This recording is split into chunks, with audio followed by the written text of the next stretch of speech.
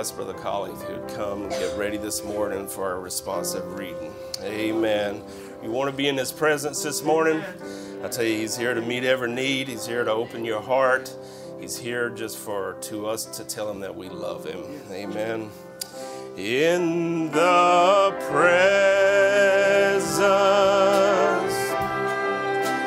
of Jehovah, O God Almighty,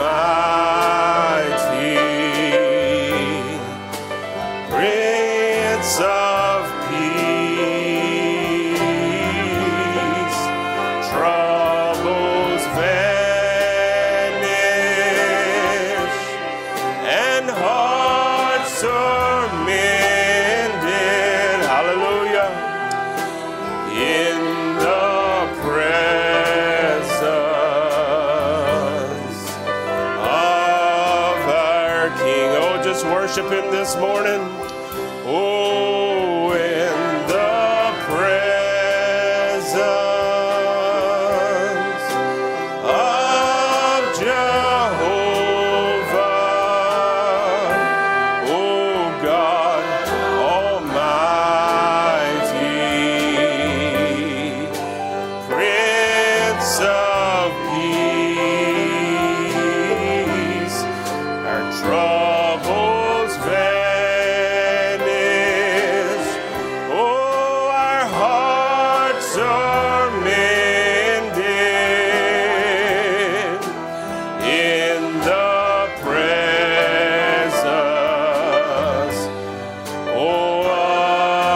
Just tell him how much you love him this morning as we sing it once more.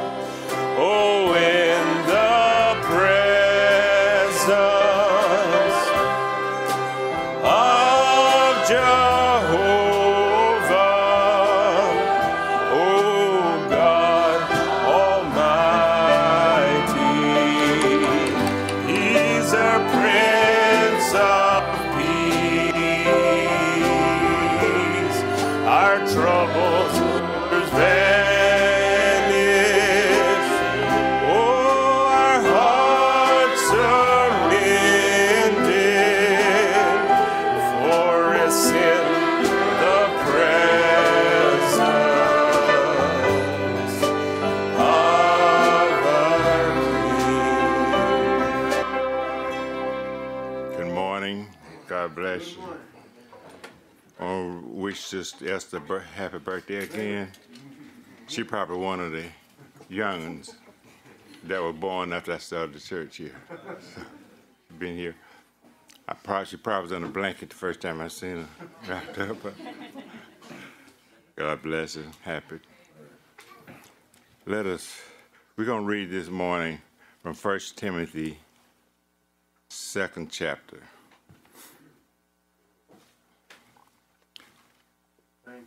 Let us pray. Heavenly Father, we are grateful and thankful for this opportunity, Lord, you've given us again to come together to worship. Father, we look at the world and its condition, Lord, knowing that it's the evening time, Lord, we rejoice.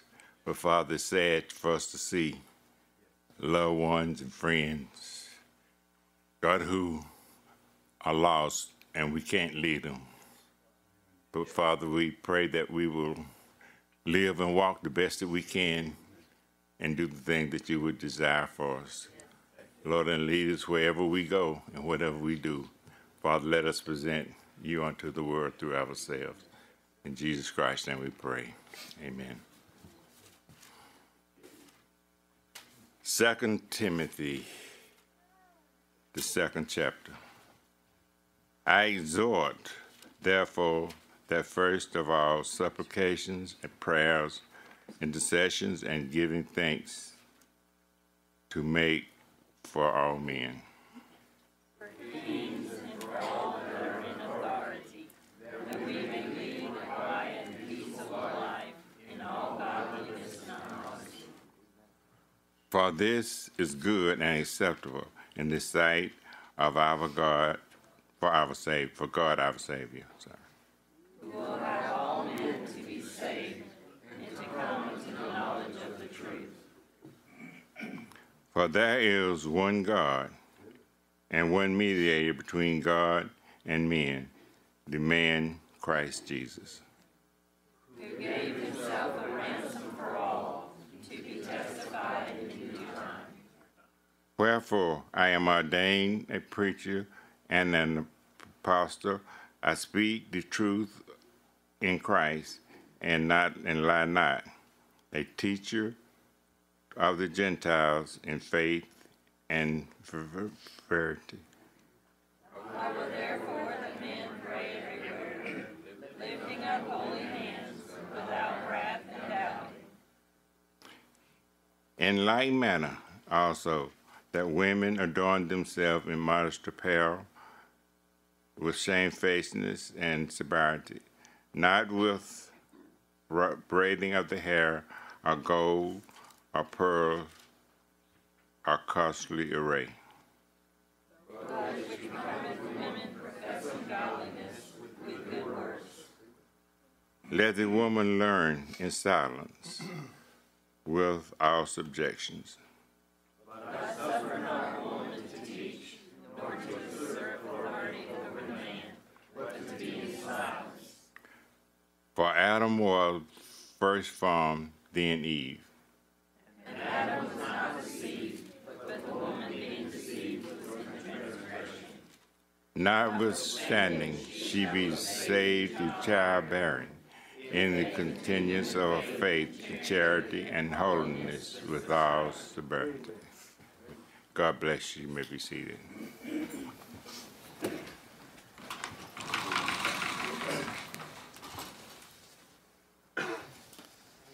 Amen.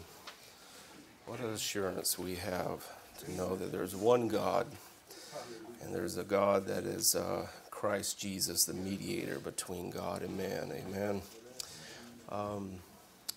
Brother John, would you come and take up the offering this morning? Yes.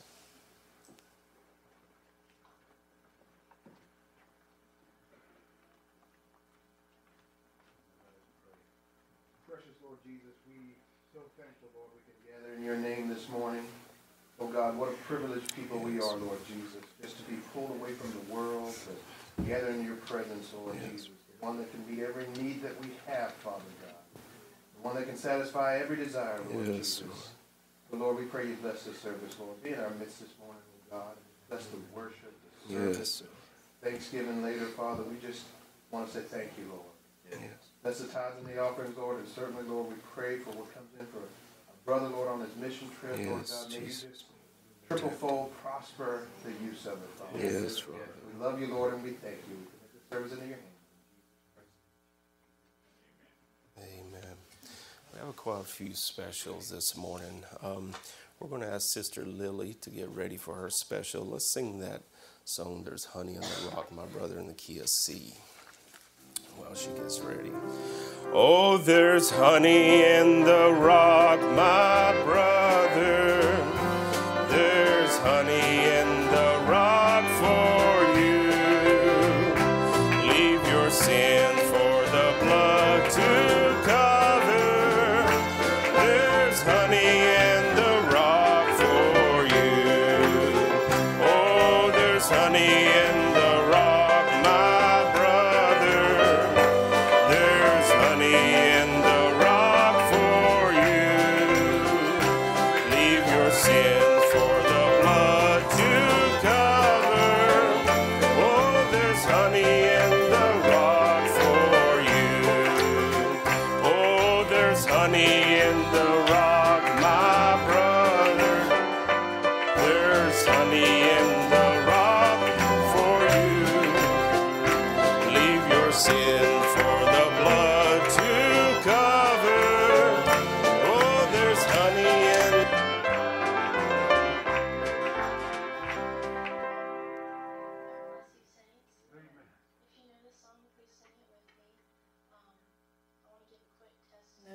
I know most of the young people here went to the camp in South Carolina. Both Esther and Zach made me sign up about 5 months ago. And I went to, the very first camp I ever went to was in 2014. And it wasn't a very good experience. So But I really wanted to put myself out there because God has been really working on me the last couple months. And, you know, I went through a lot 2 years ago, and that kind of closed my heart to the things of God. And so the last 6 months or so, I couldn't figure out why I was so sensitive to, you know, the word and preaching. And it's like every time I would really listen, I would just cry. And I couldn't figure out why. But, you know, I kind of was just trying to be open to it and accepting it and just letting God work for the first time in my life that strong. So during the camp, I knew like something was had to happen. And so that first night, I was so emotional, and I was like, you know, God, I'm not going to leave this camp the same. I knew it. But the Saturday night, something was just, the atmosphere when we walked in was just different. And so I knew, like, I was so determined, because I knew I needed the Holy Ghost. I was so determined, I told God, I'm not leaving this service without it. And so, like, they had a prayer line, and I knew I wanted to be that, like, within the first 3 people in that prayer line. But, you know, I sat there for about an hour just praying and feeling exhausted. And by the end of it, I knew I had it. So I just wanted to give that that testimony of that. So.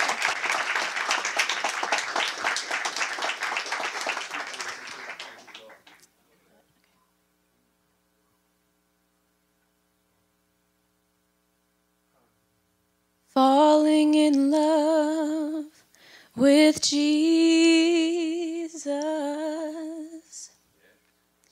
Falling in love with Jesus. Falling in love with Jesus was the best thing I've ever done. Falling in love with Jesus. Falling in love with Jesus. Falling in love with Jesus was the best thing I've ever done.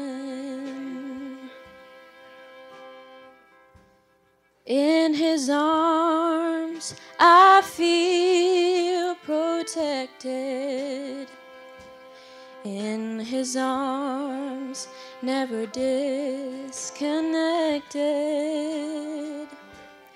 In his arms I feel protected.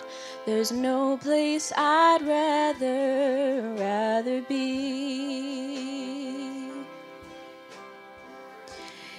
In his arms I feel protected. In his arms, never disconnected. Oh, in his arms I feel protected. There's no place I'd rather be. Falling in love with Jesus. Falling in love with Jesus. Falling in love with Jesus was the best thing I've ever done. In his arms I feel protected. In his arms, never disconnected. In his arms I feel protected. There's no place I'd rather be.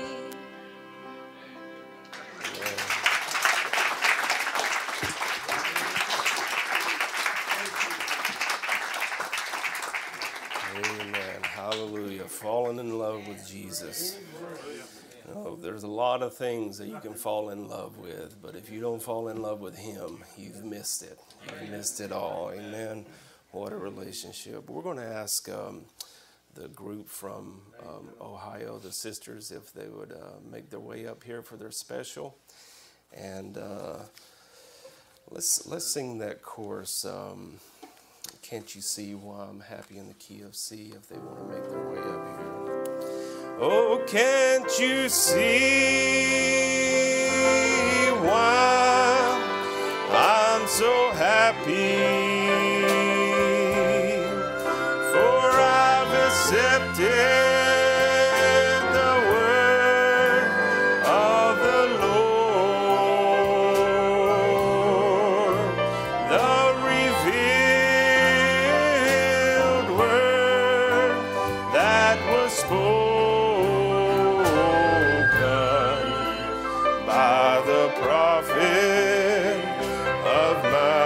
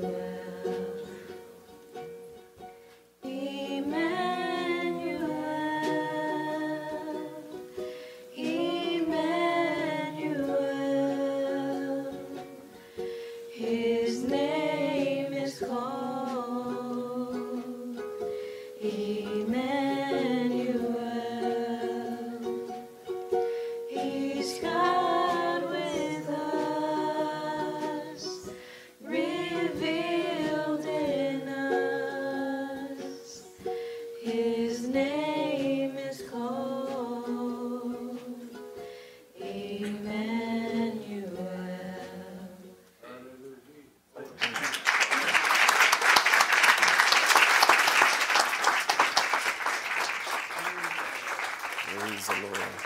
Let's sing that chorus in the key of C. Amen. Do you believe He's Emmanuel? He's with us. He's in us. Let's sing that chorus, Emmanuel, in the key of C.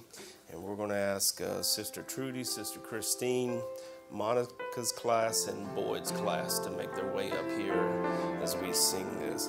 Emmanuel.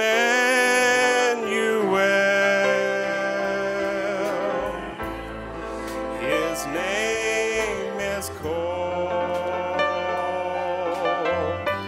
Emmanuel.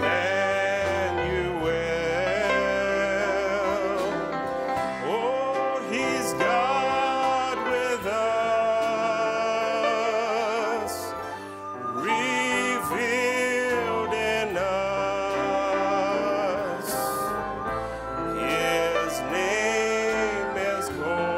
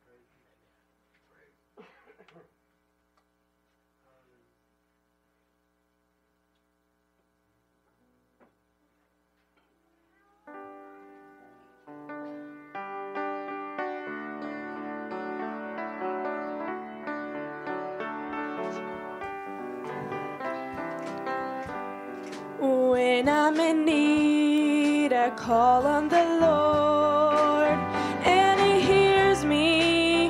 Yes, He helps me. He is faithful and true, won't forget His own.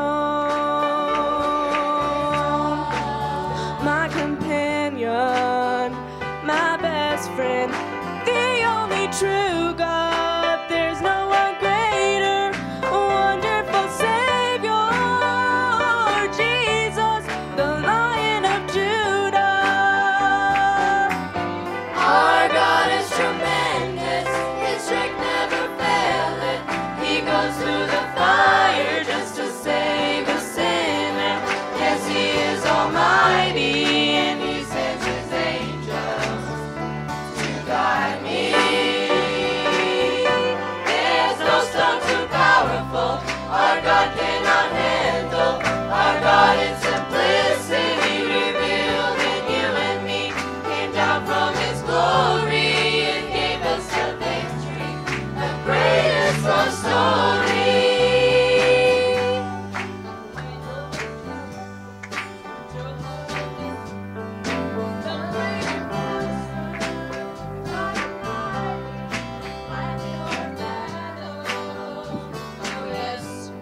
He will stand for you. He will stand for you. The victory will come, not how you think it should, but my great Jehovah just loves a paradox. Stay in your position and watch the miraculous come into action. Our God is tremendous, His strength never faileth. He goes through the fire just to save a sinner. Yes, He is almighty, and He sends His angels to guide me. There's no storm too powerful our God cannot handle. Our God in simplicity revealed, and you and me came down from His glory and gave us the victory, the greatest love story. When you're in trouble, Jehovah Nissi, the great enforcer, God Almighty, will fight your battles. Oh yes, He will stand for you. He will stand for you. The victory will come, not how you think it should, but my great Jehovah just loves a paradox. Stay in your position and watch the miraculous come into action. Our God is tremendous, His strength never faileth. He goes through the fire just to save a sinner. Yes, He is almighty, and He sends His angels to guide me. There's no storm too powerful our God cannot handle. Our God in simplicity revealed, and you and me came down from His glory and gave us a victory, the greatest love story. Our God is tremendous, His strength never faileth. He goes through the fire just to save a sinner. Yes, He is almighty, and He sends His angels to guide me. There's no storm too powerful our God cannot handle. Our God in simplicity revealed, and you and me came down from His glory and gave us the victory, the greatest love story. Came down from His glory and gave us the victory, the greatest love story.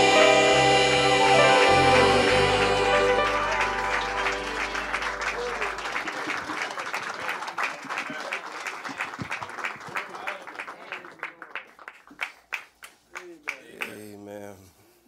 The greatest love story. How tremendous in it. You'll miss it all if you don't fall in love with Jesus. Amen. Praise the Lord. You may be seated. We're going to sing a couple of worship songs before our brother comes out. What a tremendous God we serve. Amen. Hallelujah. The brothers could pull the song up, Worthy is the Lamb. In the back, we will just sing a couple of verses with this. Amen. Are you thankful for the Lamb of God? Tell you what a great, tremendous story for him to come down, dwell in not only your heart, but you're part of his bride this morning. Amen.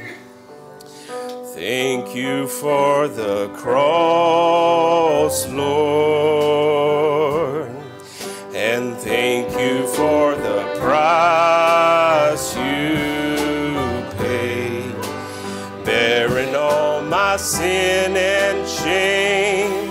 In love you came and gave amazing grace. Thank you for the love, Lord.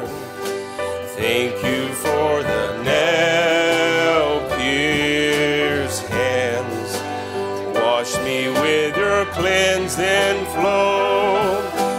All I know, your forgiveness and embrace. Worthy is the Lamb,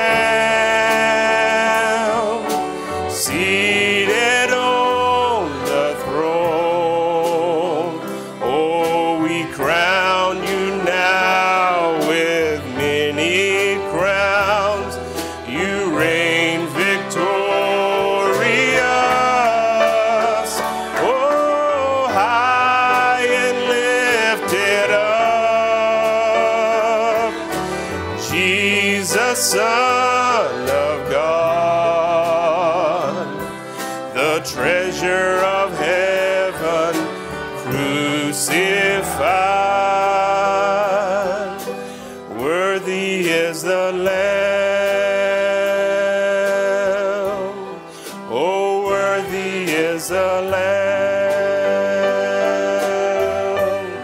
And thank you for the cross, Lord. And thank you for the price you paid, bearing all my sin and shame. In love you came and gave amazing grace. And thank you for this love, Lord. And thank you for the nail-pierced hands. Wash me in your cleansing flow. And all I know, your forgiveness and oh, hallelujah. Oh, worthy is the Lamb, seated on the throne. Oh, we crown you now with many crowns. You reign. Oh, does he reign victorious in your heart this morning? Oh, high and lifted up, Jesus, Son of God, the treasure of heaven crucified. Oh, worthy is the Lamb. Oh, worthy is the Lamb. Oh, worthy is the Lamb, seated on the throne. We crown you now with many crowns. You reign victorious and high and lifted up, Jesus, Son of God, the treasure of heaven crucified. Worthy is the Lamb.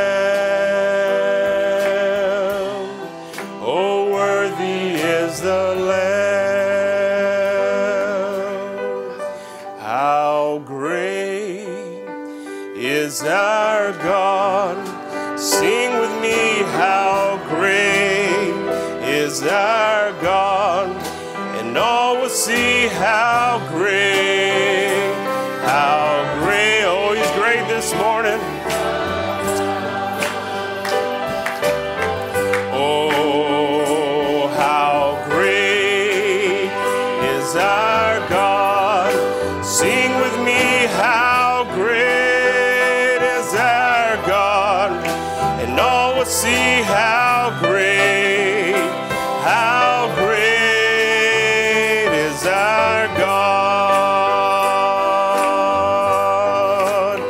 Oh, the splendor of the King. Yes, he's clothed in majesty. Let all the earth rejoice. Let all the earth rejoice. And he wraps himself in light. Oh, darkness tries to hide. It's too hard. And trembles at his voice. And trembles at his voice. How great is our God. Sing with me, how great is our God. And all will see how great is our God. Sing that chorus once more. Oh, how great is our God. Sing with me, how great is our God. And all will see how great is our God. And age to age he stands. Oh, and time is in his hands. Beginning and the end. Beginning and the end. The Godhead three are one. What a revelation. Yes, Father, Spirit, and Son. The Lion and the Lamb.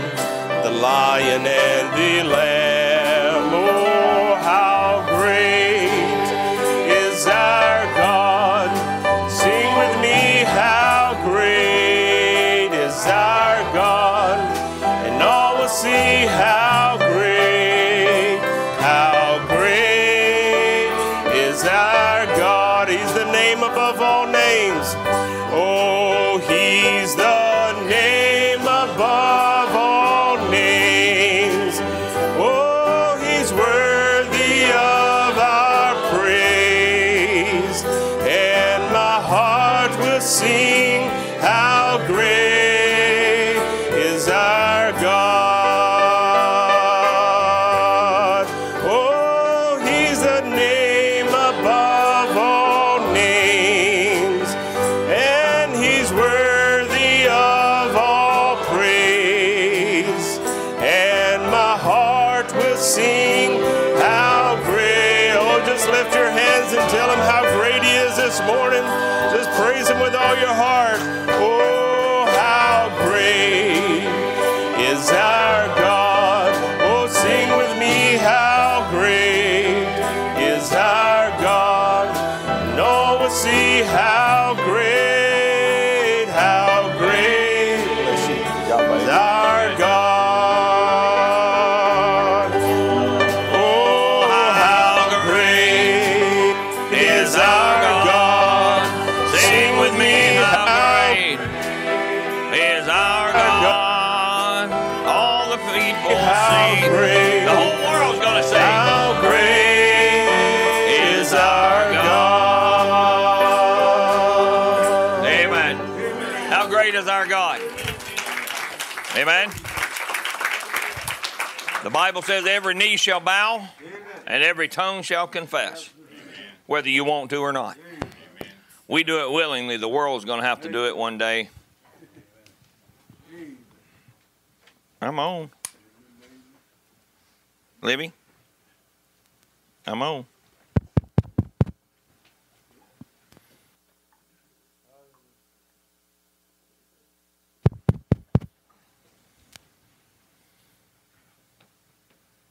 Hello. Ta-da. Okay. Hey. How's that? I just took a touch for Brother Richard. Good to be in the house of the Lord. Man. Kendrick, again, man. Good job. You'll learn how to get here one of these days. Just saying. Good to be in the house of the Lord. Good to have each and every one of you here. Man, house full. We got probably 10 or 15 downstairs. Can't even get up here. So good to be here. Good to see each and every one of you. If you would have your seats, I'm going to have Brother Isaac to come up and greet the people and tell us about his family a little bit and tell us how in the world he got here. And his dad's watching in, I'm sure. So just come on up, brother, and you just give us a word. Tell us what in the world you're doing here. God bless you, buddy. Brother Isaac, Negron. Is that good enough? That's good enough. Okay, all right, okay. Don't be shy now. Don't be shy. The speaker. Don't be shy. Don't be shy. Greetings from Lorain, Ohio, on behalf of my family. My name's Isaac Negron. In 2015, excuse me, I'm a little nervous, but I'm not really a speaker. But in 2015, the Lord let my dad online. My dad's not really a tech-savvy person, but he went online for some reason. He got an old Xbox and got on YouTube and started going online. And the Lord led him to Brother Samuel Dale. And I'm a little emotional because he was searching for the truth. And I had just came back. We were raised in the message. Me and my brother. My brother sent back here Elisha, but we were out for a while. And so when we were coming in, my dad found Brother Samuel Dale online, and so it's kind of a complicated thing. But anyway, without saying too much, we're here today. My dad was talking to us and just sharing things with us that we hadn't seen before. And when you hear something, when you're in the message and you hear certain things, and then my father was sharing with us certain things, it kind of like it throws you for a loop because you were raised a certain way and you believe a certain way, but it was like it was just like an onion peel, brother. We've heard it before. You're peeling back that onion peel, but it started opening things for us, and so my dad knows everybody, pretty much everybody here behind the pulpit. He knows this brother here. You a mechanic? Yeah, you're a mechanic, and the other brother on this side, HVAC guy. Yeah, so yeah, my dad knows pretty much I wish he could be here. He couldn't make it, but so anyway, I just want to share that we really appreciate everybody here. You guys got something special here, and right now, so right now we're just streaming online with everybody, and so we're all a part of you guys, and we appreciate you guys and love you guys very much. I appreciate Brother Luis, your ministry, Brother Zach, your testimony, Brother Bob, appreciate you. So, love you guys. Thank you. Thanks for having us. And go Bulldogs. His dad's the one that's got the ringtone on his phone that says, "Wake up!" And his name is Brother Enrique. Right? Is that right? Huh? Is that right? Is that good enough? Yes, close enough. Close enough? Okay. All right. Well, Brother Elisha, stand up. He didn't introduce y'all. I'm back on? Okay. That's one of the brothers. That's the one young brother. The sister couldn't make it, right? Okay. But the sister beside of him is Sister Melissa Delgado. She's a nurse, and I'll quickly tell a little testimony. She was, and if I'm wrong, fill in the blank, but she was wanting to come down with them. She's not a family member, I don't think, but she wanted to come down with them to be in the service and to travel with them, but they couldn't either find a place for her to go or a place in the car or something happened. Well, she's a nurse, and what was it, just a little while ago, her boss comes to her and says, "I want you to go to a conference." And so Sister Melissa says, well, just get me a motel room. She thought it was right there in the town they're in. And she says, no, we're going to fly you to Atlanta. Right. On this very weekend. So she got flown down here for free and had a conference, and then now she's able to come to the service. So it's a good testimony there, and thank you for being a nurse. We appreciate that. Sister Ariana Morales is beside, right? Am I good with that? Okay, all right, well, okay. So I don't want her to stand up. She may pass out. But good to have her. She's part of the family. Sister Tabitha. I can't believe you didn't introduce your wife. Sister Tabitha, she thinks I'm kind of rough until she finally met me. So she wanted to ask June how she put up with me, but people have been asking that forever. So Sister Tabitha, Sister Selah, where's she at? Selah? Selah? Good to have Sister Selah with her. And Brother Micah, where's he at? Oh, there he is. Okay, Brother Micah. All right, I think that's got everybody. And then you met Brother Isaac, and then the dad's watching online, I'm sure, because we talked to him last night. And I really love that man, but I love him more now because he's got a bulldog. But it's not Georgia Bulldog, it's the Ohio Bulldog, so we're going to have to change that. Amen? But good to have each and every one of you here. If you would stand to your feet now. I've got a few announcements to make, but I'll make you stand before you fall asleep. But we're going to eat downstairs. We got a spread. Please stay and eat, fellowship. We'll try not to be too long. I told Brother Joe, let's take our time. But I know none of you is going to leave because you'd leave when the service is long, but not when you got food at the end of it. So good to have them, though, from Ohio. It's a refreshing pleasure. I've told y'all many times before, sometimes, Brother Keith Reed told us many, many years ago. He said, Brother Wade, Brother Sam, he said, you're sometimes not preaching to the people in this building. But praise God that we've got a group of people. I mean, that used to be our cry room back there where they're at. That was the nursery. We didn't have a thing called the internet. We didn't have a thing called the cameras and the online streaming. And then God has sent us a group of Holy Ghost-filled people.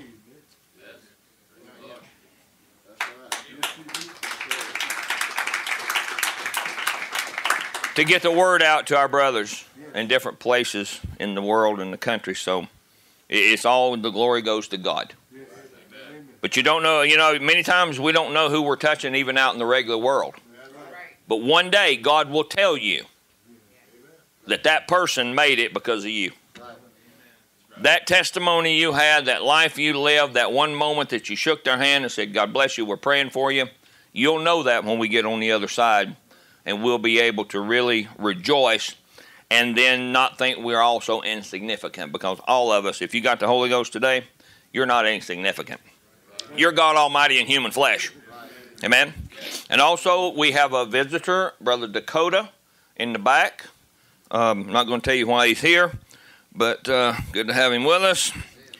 Olivia's back there somewhere, so good to have him with us. Make yourself at home. As Dad always says, you're a visitor one time. When you come back, you're not a visitor anymore. So, and also, I want you to remember, I gained a daughter-in-law Friday. Josh got married.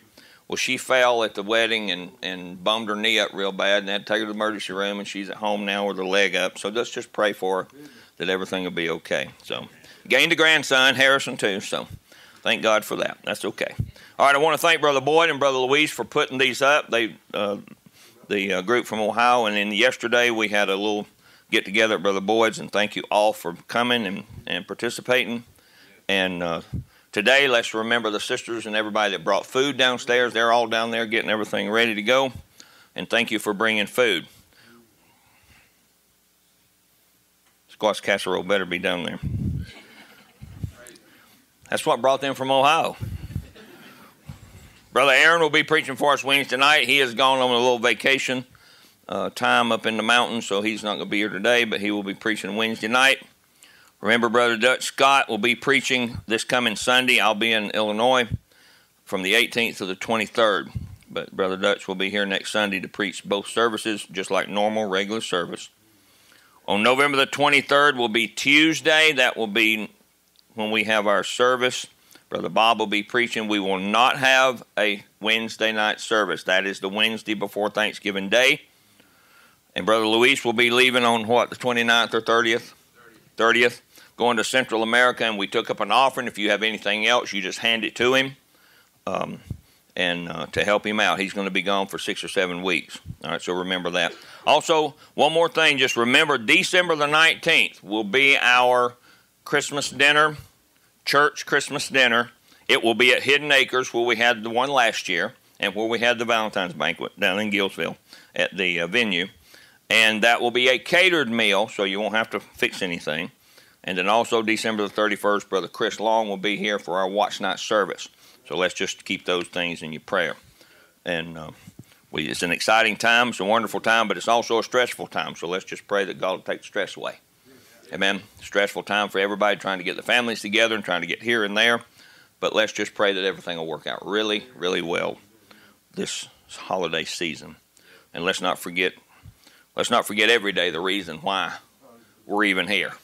Doesn't matter if it's November, December, Thanksgiving Day, or anything. You ought to be thankful. I tell you, it's so wonderful. You look at Brother Branham, he preached one of the most powerful sermons on 11/25/1965. Thanksgiving Day, he preached the invisible union. What a Thanksgiving message. That he told those people there was an invisible union with the bride in Christ. What a greater time and a greater thing to be thankful for. So let's bow our heads. We're going to be speaking again here on this, Who is this Son of Man? That would be part 9. Not part 8, part 9. All right? Let's bow our heads. Remember everybody in prayer and all the traveling that everybody's going to do. Let's just remember we have traveling mercies. Dear Heavenly Father, we thank you, Lord, for the day you give us and this time that you've given us, Lord. We know that time's going to run out soon. And Lord, we're going to slip right into eternity. But we're going to remember these days, Lord, I believe. The wonderful times we had in the atmosphere that we came under, Lord, of the anointing of the Holy Spirit. And the kindred spirit that each one of us brought today, Lord, we'll remember these times and we'll talk about, oh, how wonderful, like the ones from Emmaus. But the only good thing about now, the ones from Emmaus were talking to you, Lord, walking down a road. But now, Lord, you're here inside of each one of us, talking to us all the time, all the way through our walk of life. Lord, I thank you for that, and I pray that you would be with each one that's here, Lord, the ones that are not here. Be with the ones that have to travel this holiday season. Be with the ones from Ohio, Lord, as they continue on wherever they are going. Pray that you'll give them traveling mercies. Lord, just be with us, Lord, for just a moment. You be the active participant in this service. You take over, and you lead and guide us by your Holy Spirit, Lord. You do the revealing, and you do the speaking. In the name of Jesus Christ we pray. Amen.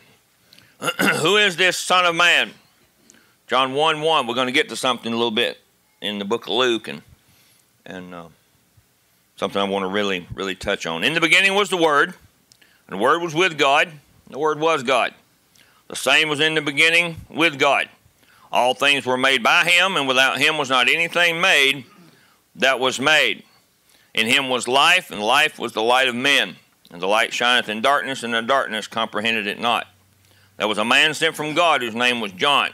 There had to be a messenger. Bring a message, or we wouldn't have understood who this person was. Amen? There had to be somebody in the end time. Bring a message to help us understand this one that came. Amen? That Christ is here. The same came for a witness, to bear witness of the light, that all men through him might believe. He was not that light, but was sent to bear witness of that light. Amen? He wasn't the light, but he bore witness of the light, that all men through him might believe. He was not that light, but was sent to bear witness of that light. That was the true light, which lighteth every man that cometh into the world. He was in the world was made by him, and the world knew him not. Made the world and made the people standing in the world, and they didn't know who he was. He came into his own. Then he said, I am he. And they didn't believe that either. They're not going to believe you either.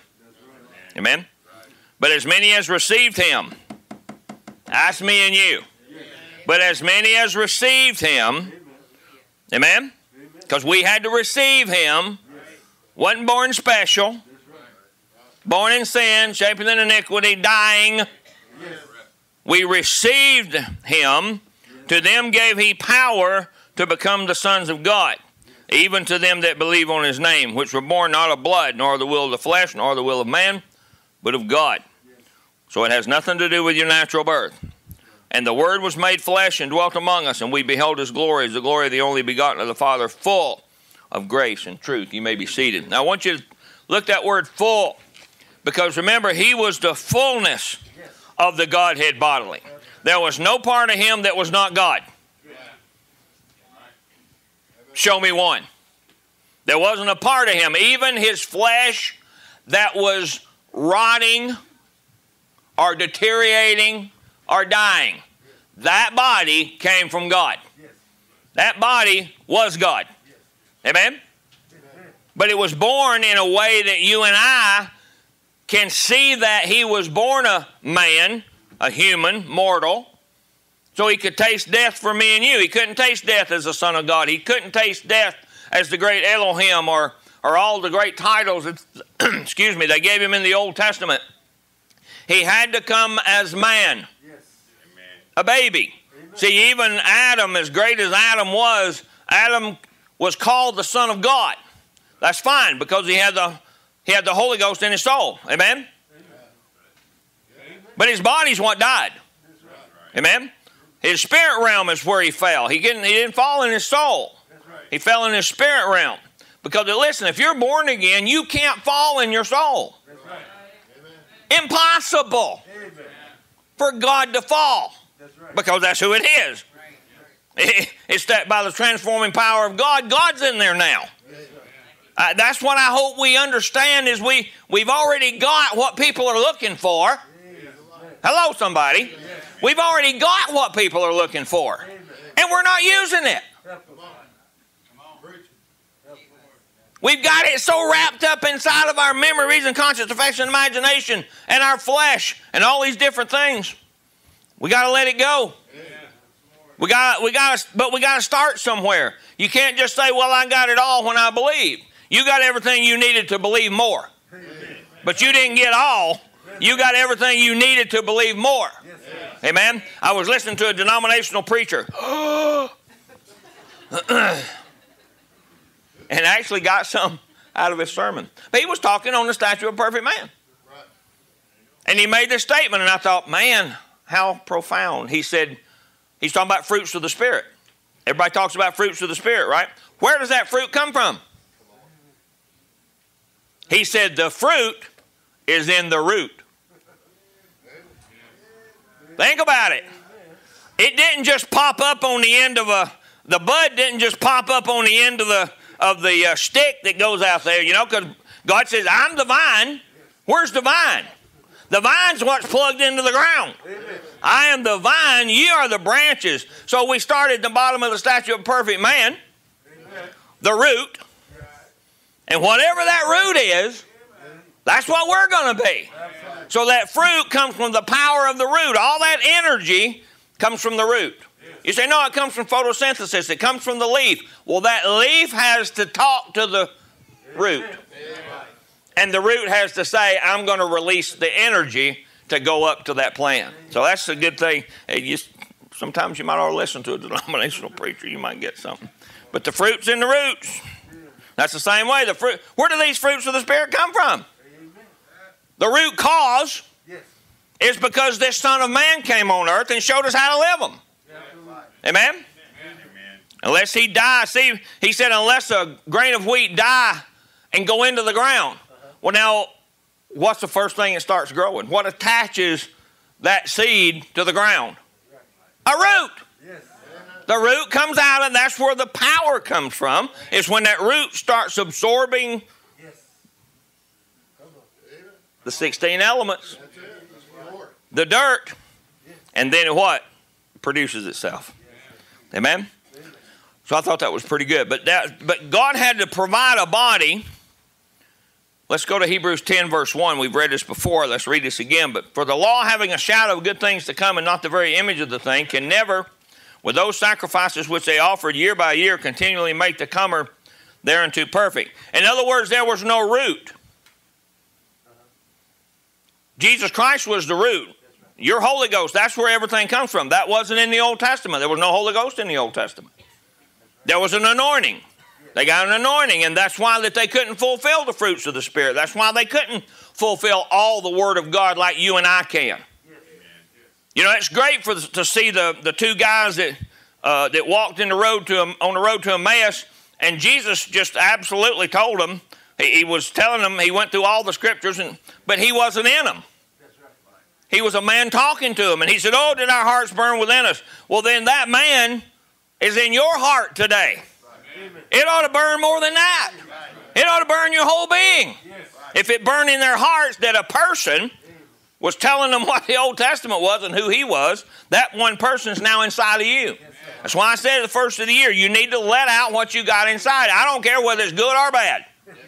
If I got something bad in me, I want it out. Let it out. But I do want what's good inside of me to be let out also, so the world can see who we are. Amen? We can say message believers all we want to. We have a Holy Ghost on our spirit every day of our life and die and go to hell. You can say, Brother Branham said 1,000,000 times, because you know what? That's what's going to happen when they come up to him in the end time and they say, "Have I not preached the message of the hour? Have I not cast out devils in your name?" He said, "Depart from me, I never knew you." In other words, you never got me inside your soul. You thought you did. You got a good anointing that some preacher told you were okay. We're not okay. We're getting okay. But we got the one that's okay inside of us. If we got that residing inside of us, then we can make it. But not in the Old Testament. It couldn't make them perfect. There was no power to make man stop doing what they were doing. All right? For then would they not have ceased to have been offered? In other words, one sacrifice and done. Because that the worshiper once purged should have had no more conscience of sins. Now, do we have conscience of sins?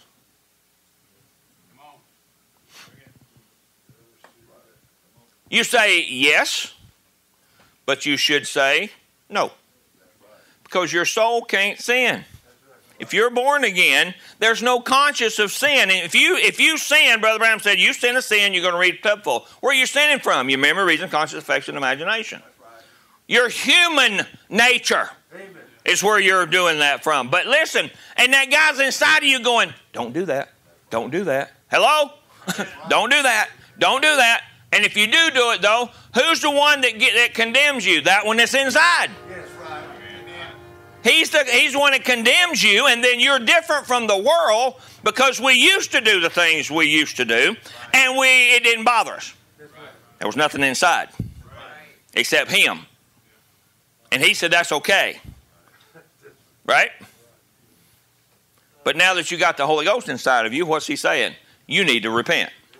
You need to repent. The devil never, while I was out in the world for 20 years, the devil never come to me and said, you need to repent.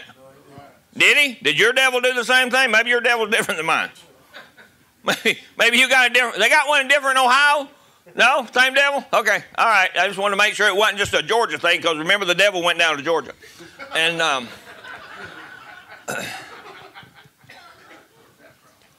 where'd that come from? What? That's in the spiral book, some other spiral book. It ain't this one. But look, is not the Bible telling us, though, that if the worshiper once purged should have had no more conscience of sins? Paul's telling us they did have a conscience of sin because there was nothing to perfect them. But now that perfection has the Son of Man come, died, left us the stature of a perfect man, left us the fruits of the Spirit, left us a way to walk like he walked. Amen. Had a guy Friday at the wedding. They were all both of them are Greeks because Leah's a Greek, and most of them are Greek Orthodox. And I wanted to know the difference between Greek Orthodox and Roman Catholic Church. So they're close, but they're totally separate. But he kept reverting back to that same thing. He said, "Oh, so we can't help it," because I told him. He said, "Well, what do y'all believe?" I said, we teach what's in the Bible.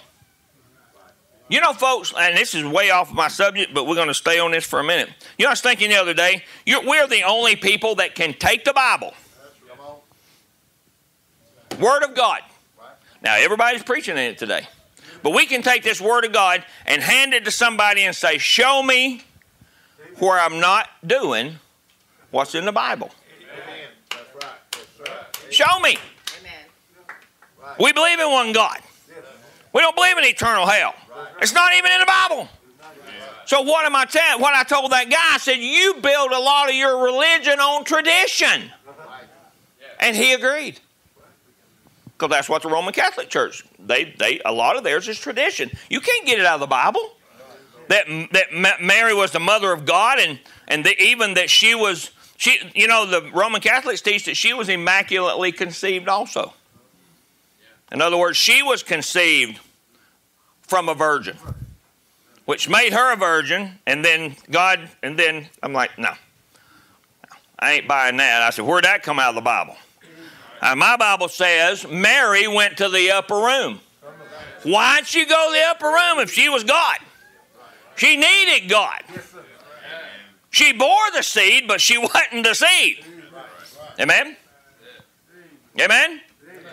So I asked him, and he kept saying, well, we're not perfect. Well, we're not perfect. I said, that's not what this Bible tells me. Your traditions tell you can't be perfect. Your tradition. Now, I never said this, but I thought, man, didn't Jesus stand one day and tell the very religious people of the world that he came to? He said, your traditions is what's killing you. You've made them of none effect by your traditions. He was telling them, he said, you've took the Old Testament and made it of none effect because of your tradition. So he said, so you believe what's in the Bible? I said, look, whatever we preach, we have it in the Bible. It's not in a catechism. It's not in and he was talking about how they recite the Apostles' Creed and all that. I said, that's not even in the Bible. I said, if we stay with the Bible, we got to be somewhere close to being perfect. All right. You can stay out there with your tradition, which tells you can't be perfect. But right here, he said, because that the worshiper once purged. Now, when you receive the new birth, does that mean you have been once purged? You don't get the baptism of the Holy Ghost in your soul as the new birth, and then you got to have it again, and you lose it tomorrow. No. One and done. Amen? Because you're sealed. You're sealed. The book is sealed. Everything's sealed inside of you. But if the worshiper once purged should have no more conscience of sins. But in those sacrifices, there is a remembrance again made of sins every year. So because you got to take the lamb, because you got to meet the high priest, because you got to put the thing on there and they got to kill it, and the blood goes everywhere, and you say, okay, I'm fine. But when the person turns and walks back out, he's going to sin the same sin again. Now, folks, if we keep sinning the same sin again, you need the new birth. You don't just need to go up the statue of perfect man. You need to get some power in your root. You need to get the root inside of you. That's a seed I like. Plant that seed and give it some root. Amen? But what is a seed? The Word of God. Really simple. Really simple. But in those sacrifices, there's remembrance again made of sins every year. For it is not possible that the blood of bulls and of goats should take away sins. It's not possible. There's no way. It's a substitute. It helped until Christ got here. It helped until the Son of Man walked on earth. Amen? But I'm telling you, you can't get your sins forgiven without Jesus Christ. Never. There's nobody powerful enough to do that. You know, I'm going to read you next a couple of Sundays from now. Jesus kept telling them, he said, I want you to know. I want you to know, several times in the Gospels, that the Son of Man is here and can forgive sins. Amen. And that's why they hated him. Because here's these priests, high priests, they're under bulls and goats, and they keep doing the same thing everybody else does. Amen. And this man walks up, and he says, who can convince me of sin? Convince me. Who can convince me of sin? I don't do the things you do. I don't go by tradition. I live by the Word of God. And then the people are like, well, you know, you're a man making yourself God. No, it was God made himself a man. Now, what's the difference in you? I know there's a difference in you and God. We were born in sin. We have a sinful nature, which is our memory, reason, conscience, affects, and imagination. Now, Jesus did not. Because he knew no sin. He didn't have a carnal mind. He couldn't look back and say, I know what my mom and daddy did to get me here. See, that makes the ball rolling right there. Because you do. We do the same thing. Well, I do this because my daddy. Don't you blame your daddy. Brother Elisha, no, Brother Isaac. Bless you, brother. You didn't make these two the way they are. They did it themselves.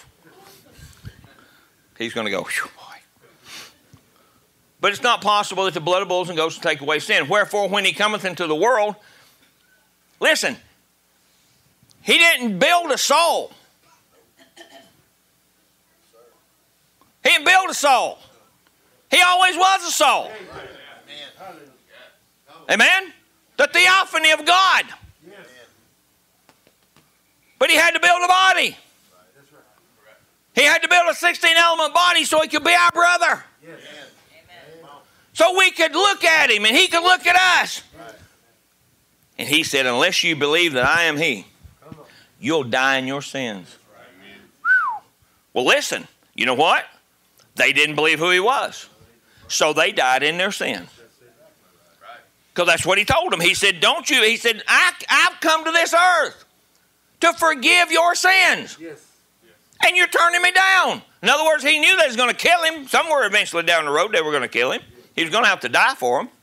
But a body hast thou prepared me. A body, a flesh body. That's what connects the Son of Man with this whole thing, the whole human race, is that he came in human flesh. And he was born, virgin born though, but he was born. But watch what he did. Let's read this real quick, number 1, in the masterpiece. Then come finally the great head, the head of all of it. The rest of the body just spoke of it. The foundation was laid by the patriarch, but the body was built by the word, which was the prophets. In other words, he stepped out on their prophecy, didn't miss it by one scripture, actually didn't miss it by one word. You know, if he would have come one word off, he couldn't have been our Savior. He didn't miss it by one word. Now, you say, we don't say, but you say, well, we can't be perfected. Why can't we be perfected? When you've got the one that is perfect inside of you. We're just not letting that thing out and using it. That's the whole problem. Why? Because our carnal mind says we can't, or I did, or I must have. That's tradition. That's not what the Bible says. That's a tradition somebody has taught you. And it's wrong. It's wrong. Anything outside the Word of God's wrong. And sure, the Bible does say you were born in sin, shaped in iniquity, but I can read you thousands of others that says you're perfect. Sinless. Brother Branham in Invisible Union, he said, a sinless bride is going to be presented to God. Not over yonder. Right here. Right here. Because look, the union's not over yonder. If you don't get married here, you're not going to get married over there. The union happens on earth while you're in human flesh. And I know we beat the human flesh a lot. We do. And it is our problem. It's the spirit and the flesh part. But God knew what it would take to get us back. And he used human flesh. Why didn't he just send an angel? Why didn't he just say, all right, Brother Darty, you're going to be an angel and you're not going to have no sin? Well, guess what? I believe God created those angels and I believe some of them sinned. Did they not?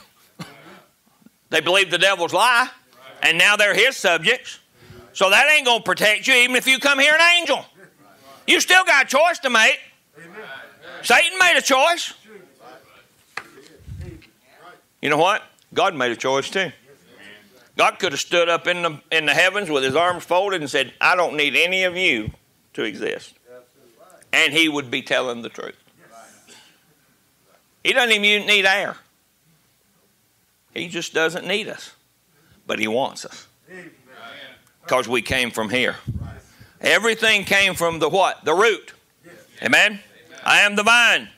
You are the branches. But the body was built by the word, which was the prophets. And here comes the head of it all. Jesus came on the scene. When this headpiece was put on it, we find in him the entire handiwork of God. We find in him the perfect reflection of the Word, for he was the Word, the fullness of the Word. Now look, now again, God has the perfect masterpiece again. Who's he talking about in the masterpiece? He's not talking about only Jesus Christ. He's talking about his bride. The body that's been prepared for Jesus. Which is not the physical body, it's me and you. You know why? Because he chose it. That's his choice. To be a Savior, Redeemer, Healer. That's his choice. He made a choice. Isaiah 7 verse 13 says, Behold, a virgin shall conceive and bear a son, shall call his name Emmanuel. That's how he got here. Isaiah 9:6, For unto us a child is born, unto us a son is given. It tells the government shall be on his shoulder, and all these different things. All these great, like the song was talking about crowns. I was thinking back there when we were singing that song. How great is our God? We're really not going to know until we get there. The fullness. We're just going to get enough to get us out of here. And then we've got an eternity to learn about this God that we're talking a little bit about today, and a little bit about tomorrow, and a little bit about when you talk to him. You're going to get just enough to know the magnitude of what he's going to do for us. The Bible says, eye has not seen, ear has not heard, or entered in the heart of man. We can't comprehend, because you know what? We're all thinking now, well, I got to go to work tomorrow. Well, I got to do this tomorrow. I got to pay bills tomorrow. I got to do this. But what about a day when that's not going to happen anymore? But you know what? If you don't get prepared now, you're not going to meet that. You're going to meet torment. That you're not going to be ever able to get relief from that. Think about it, young people. I'm not trying to scare you, but I'm telling you, if you don't know God, it's horrible. Horrible. But I know, listen, when I was out in Lewis, when we was out in the world, we didn't think about God every day. No. So we had to come to a time. I'm telling you, we all had to come to a time to where God said, okay, that's enough. You got to make a choice today. But listen, don't miss that choice. Don't miss that day. Don't miss that visitation of God coming to you and say, hey, let me in. Amen? Because I want to be in your flesh. I came in flesh so I could be in your flesh. The only person that can do that. Isaiah 53 said he was taken from prison and from judgment, and who shall declare his generation? As we were talking about before, he was a human mortal man. He could have had a progeny. He could have had a line of children. But he knew that's what was killed. He knew they would die. They would die. Because everybody is born of man is full of days, or dead. In other words, they're dead. But he told Nicodemus, he said, now you got to be born from above. He said, now if we can get you born from above, he said, I can give you eternal life. And said, we can just continue on and on. That's what he's saying here. He was cut off of the land of the living. For the transgression of my people was he stricken. And he made his grave with the wicked and with the rich in his death, because he had done no violence.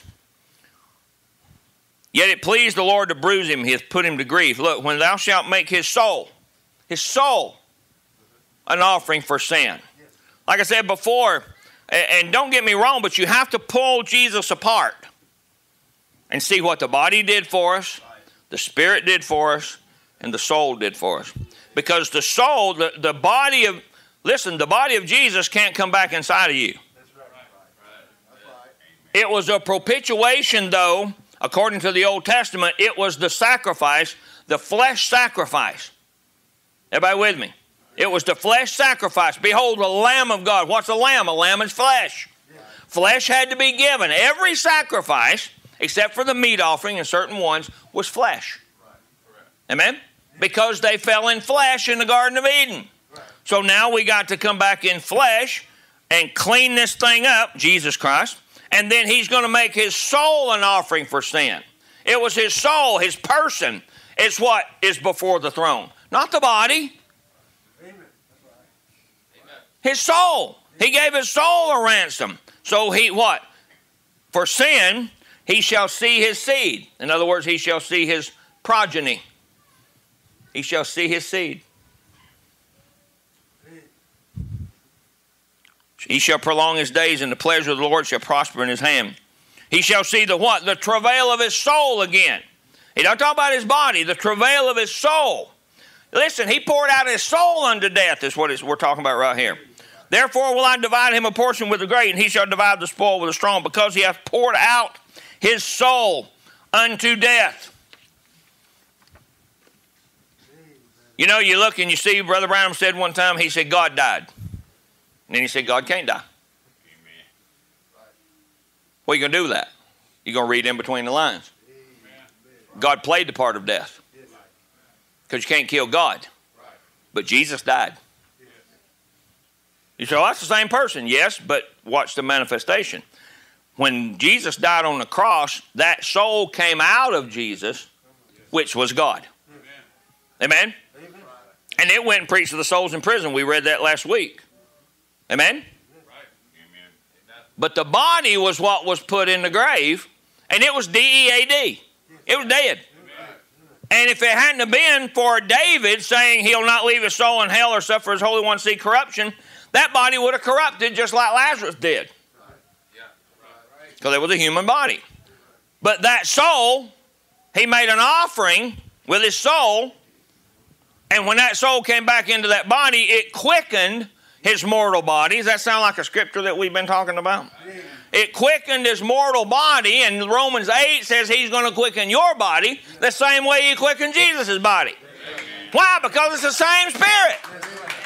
Not a second person. Not two Holy Ghosts. And the brother was telling me there about the Catholic Church is they split the Holy Ghost, and I said, look, it's real complicated. These traditions are complicated. I just read the Bible where he said, I'll give you the Holy Ghost. Well, I just believe that. It ain't got to be split up into whatever and make me do this and it don't make me do that. Because, you know, you always go back to what he said. Ain't nobody perfect. Well, I said, that's not what my Bible says. He said, oh, I see you do. Please. Please. Come on. If we don't start seeing that we are the sinless bride of Jesus Christ, we'll just continue to stay here. Start believing. Don't worry about what you see. Start believing. Because it's already been said. Amen? Not got to change the Bible. We just got to start looking at it and saying, well, that's me. Devil, I like what Brother Schrader always said. We had an older brother who used to come to church here a long, long time ago. And he said, devil, if you're going to look through my eyes and talk to me in my brain, he said, we're going to read the Bible. We going to read the Bible. Devil, if you're going to play up here, we're going to start reading the Bible. And he said, that old devil will just leave him. Well, see, the devil can't stand the Word of God. That's what we'll read here in just a few minutes. When Jesus went and was tempted, the greatest temptation of 40 days and 40 nights, Jesus by himself, the devil quoted him scripture. He didn't give him a tradition. He quoted him the scripture. But he misquoted. He actually misrepresented the scripture. Because he had no revelation. All right, so let's continue on here just for a few minutes. Everybody all right? Amen. It's not even 12 o'clock yet. Luke 1 verse 30. Behold, thou shalt conceive in thy womb and bring forth a son, and shall call his name Jesus, and he shall be great, and called the Son of the Highest, and the Lord God shall give unto him the throne of his father David, and he shall reign over the house of Jacob forever, and of his kingdom there shall be no end. And then Matthew 2, verse 11, we know that the wise men brought him 3 gifts, gold, frankincense, and myrrh. And why am I bringing this out? Because look, deity, they got a revelation. There was something different about that child. Right? I mean, he was just a 2-year-old kid sitting in the lap of the child. I like what Brother Marcus, he was almost preaching what we had preached last Sunday. You know, about the 2-year-old, the baby being 2 years. The baby wasn't a baby. It wasn't a baby like this. It was sitting in his mother's lap, so it was a couple of years old. But they brought gold, frankincense, and myrrh. Now, it was a revelation they had. Deity, Brother Branham talks about it here, and God's gift always find their place. So now, gold in the Bible, paragraph 52, but fitting it fits to Christ, because gold speaks of deity. The gold is deity. We'll get to it in just a moment. Frankincense speaks of service, and myrrh is death. So God, deity, and service to die, and that's what he was. The very thing that they brought identified what they thought he was. Now, what's the same thing with me and you in our life? Amen. I was thinking about this the other day. Because we've got to start seeing that we take Jesus over here and we say, well, he was, and we know we weren't virgin born, okay? But he learned by the things he suffered. He was made perfect. All these things we read about this God. Everybody with me? Everything we read about this God. And we say that's just, it's unreachable. No, it's a total example of what you got to go through. Because are you not deity if you're born again? Dedicated unto death? Unto death. Now listen, there's some going to die. But there's deity dedicated unto death. They're not going to get all the way to it. Somebody's going to make a body change. Somebody's going to see that they're God Almighty in human flesh, call the bride, not a second person, and they're going to stand up and say, death, you have no part with me, because the one inside of me is greater than the death that you are bringing to me. Isn't that just real simple? Brother Branham said, death will crawl up your sleeve and you just... Now, how many of us really believe that? You better start. You better start. And it's not just a good thought. No, that's what I told the traditions. The traditions that they believe in the Catholic Church and all the other Roman Catholic, that's just tradition. That's just good thoughts. Because it's not God. It's not, you know, when you can't have a Trinity and all these different things and communion with saints and dead saints and all that stuff, you know, you can't do that. And I think our sister back there was come up in the Catholic Church. Tabitha, didn't you come up in the Catholic Church? Yeah. And some of the ones here come up in a little bit of Catholicism, and it's different. But it's tradition. And it's hard to, you know what? Truthfully, if you were a devout Catholic, it's harder to live a devout Catholic life than it is a Christian life. Because you got every move you make, you got to go to Mass, you got to go to this, you got to do that, you got to pray to that saint, you got to pray to that saint if you're going to drive somewhere, you got to pray to that. Let's just pray to one God. And He's my daddy. And I feel comfortable talking to Him. And I don't have to go find a book to find out where He's at. But listen, billions of people today believe that. Billions of Catholic people believe that. They're good people, folks, but now they're caught up in a bad situation. Everybody okay? Just pray for them. I like what Brother Marcus said. He said, call them brother. Remember on Wednesday, he said, you call them brother. He said, don't. He said, they're human beings. And I want to take that point. We're human beings. I'm not talking about that guy I met the other day. But look what he's caught up in. Now listen, if he receives that, he becomes that. And there's nothing I can do about it.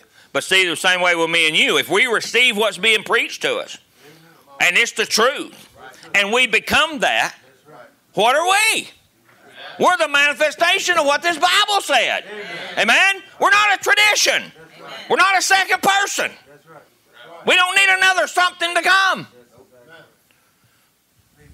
Man, think of how privileged we are. Everything we need has already come here. Totally available. You can actually now put 1,100 sermons in that bottle cap if you had the right kind of little thing to put it in, like the chip, right? In that right there. All 1,100 sermons that used to be, I didn't tell the brothers, but this whole back wall right here, when we first had the church, this whole wall, there was no door there, whole wall was shelves, because this used to be a store building. All the shelves had the sermons of the 8-inch reels stacked one on top of each other from bottom to top. And people could check them out. It was a library. But it covered that whole wall, and I don't think, Dad, that wasn't all 1,100 of them, was it, Mom? No, it was about maybe 800, something like that. We didn't even have the whole volume. And now you got it right here. If you had to, if you listened to 4 sermons, you had to get a box to put the tapes in. And then the tape player was this big. Because the 8-inch reel, that would be 16 inches. And it'd be this big, and it only came up later on that they had batteries where you could carry it somewhere else. You'd have to plug it in. And I've seen Daddy take and get the belts were rubber, and they'd start wearing out, and they'd start slipping, and the tape would get and Daddy would, yeah, see, Sister Tabitha, I'm funny here too. Daddy would take a pencil and stick it inside that thing and start turning it to get it caught back up. Amen. That's what we did to hear the message, and now we got it on this right here, and we don't listen. We don't think we got everything we need. When we got it right here, we put it in our pocket. We put our little iPods on that don't have any connection. They're right here. Wireless communication now, and we have problems with that. Whew. Come on, people. Let's not just grow up. Let's just get old. Let's just grow in God more. Amen. Not just grow up and say, well, quit doing it. No, let's grow up in God. Let God do the work for us. Amen. Because he did grow up. Listen, let's continue on. Okay, let's skip number 4. Let's go to number 5, brothers in the back. Jehovah God became man, took on our stock, crossed himself from God and became man. There's your sign. He was God and became man, not rich man, but poor man. This is the super sign. Let's go on down to the red. When that first little toothless mouth opened in that manger on that first Christmas morning in his little manger crib, the first little yell that went out of his voice, that was God crying. You say, that's impossible. Only God can do it. Only God can do that. So we know that's God. Because only God can do that. And then he sent us a prophet to tell us exactly what he was.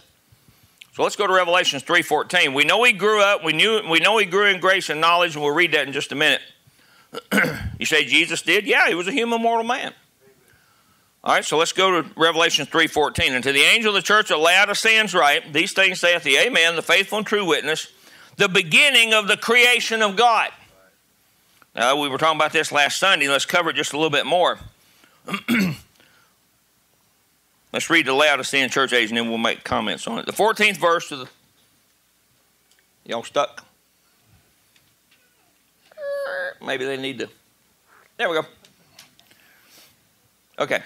The 14th verse to the 3rd chapter of Revelations. And to the angel of the Lord, angel of Laodicea, write these things which saith the Amen, the faithful and true witness, the beginning of the creation of God. How odd would that sound? The beginning of the creation of God. Oh my, if we had all night on that right now, how the Lord would reveal that to us. Watch. The Amen is the last. He appears all the way down through the different things, but here in the last church age. Why didn't he say in the first church age? It was God, the Son of God, in the church ages, but he wasn't the fullness. All the Word hadn't been opened up yet. We're going to look at that in just a minute. We're going to see something that Jesus did that told us the book was going to close up until he came back. All right? Because it did, remember? It was closed. The book was only open, Brother Branham said, Revelations 10:7. Revelations 5, it was closed. Revelations 10, it was open. Something happened in between that. Now, to show that he was the first, down at the bottom, also as he was, he's the beginning of the creation of God. Oh, do you catch it? How could God be created if he's a spirit? Well, he couldn't because he's eternal.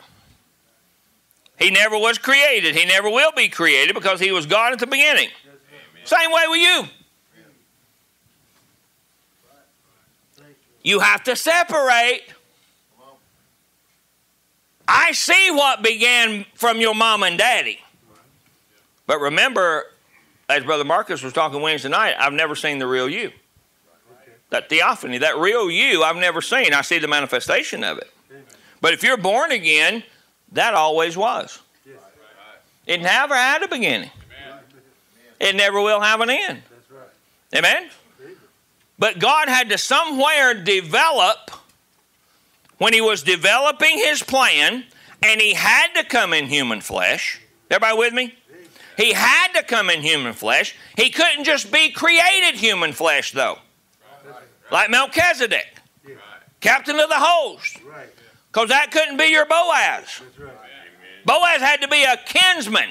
In other words, lineage. Jesus became lineage when he became the beginning of the creation of God. There's when the lineage began, the human lineage began. Everybody all right with that? The spiritual lineage never had a beginning. Never will have an end. And then same thing with you. What do we sing? I'm a new what? Creation. Well, Brother John, you look just the same you did before you got the new birth. Right? But you're a new creation. What? That new creature that always was now resides in you because you let it in. That's your choice. But it didn't change this. Thank God for a prophet on the future home. He said, God's not going to destroy this earth. Amen. Listen, talk to anybody out in the world. This world's so sinful, God's going to just destroy it and we're going to go live in heaven. Right? We're all going to heaven. It's the puffy cloud and it's, I don't know what they're talking about. I like living right here. Because I'm part of this. And by the transforming power of God, as he transformed me, he's transformed the earth. Same power. So thank God for a prophet that says, oh, he's going to burn it off. Just like he burnt you off. Because John said, I'm going to baptize you with what? Holy Ghost and fire. It's not just going to take the Holy Ghost. It's going to take the Holy Ghost and fire to burn that old you out. And then put the new creation in. But he had to begin somewhere so he can die for us. Our near kinsman had to take our place. Melchizedek couldn't take our place. The captain of the host couldn't take our place. Jesus was born just like you except for the conception. 16 elements of the earth.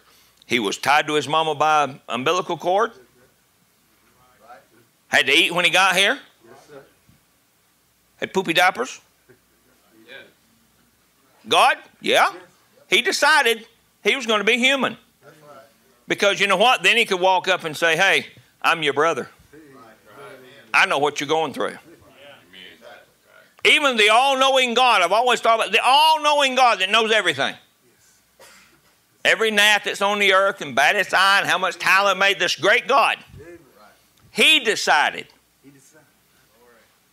to understand you. All-knowing. Knew what your choice would be before you even got here. Yet he wanted to talk to you. And get down to your level and still be God. To me, that's the beginning of the creation of God. When that develops, that we understand that that God is not just a God that stands up in heaven with his arms folded. No. You ever get him in your heart, you'll understand what I'm talking about. Because you won't if you don't. He's just a theory or a thought or a ghost or something that's not tangible. But you get him inside of you, I'll promise you, you'll understand that when he had to begin like you began, but yet he was God.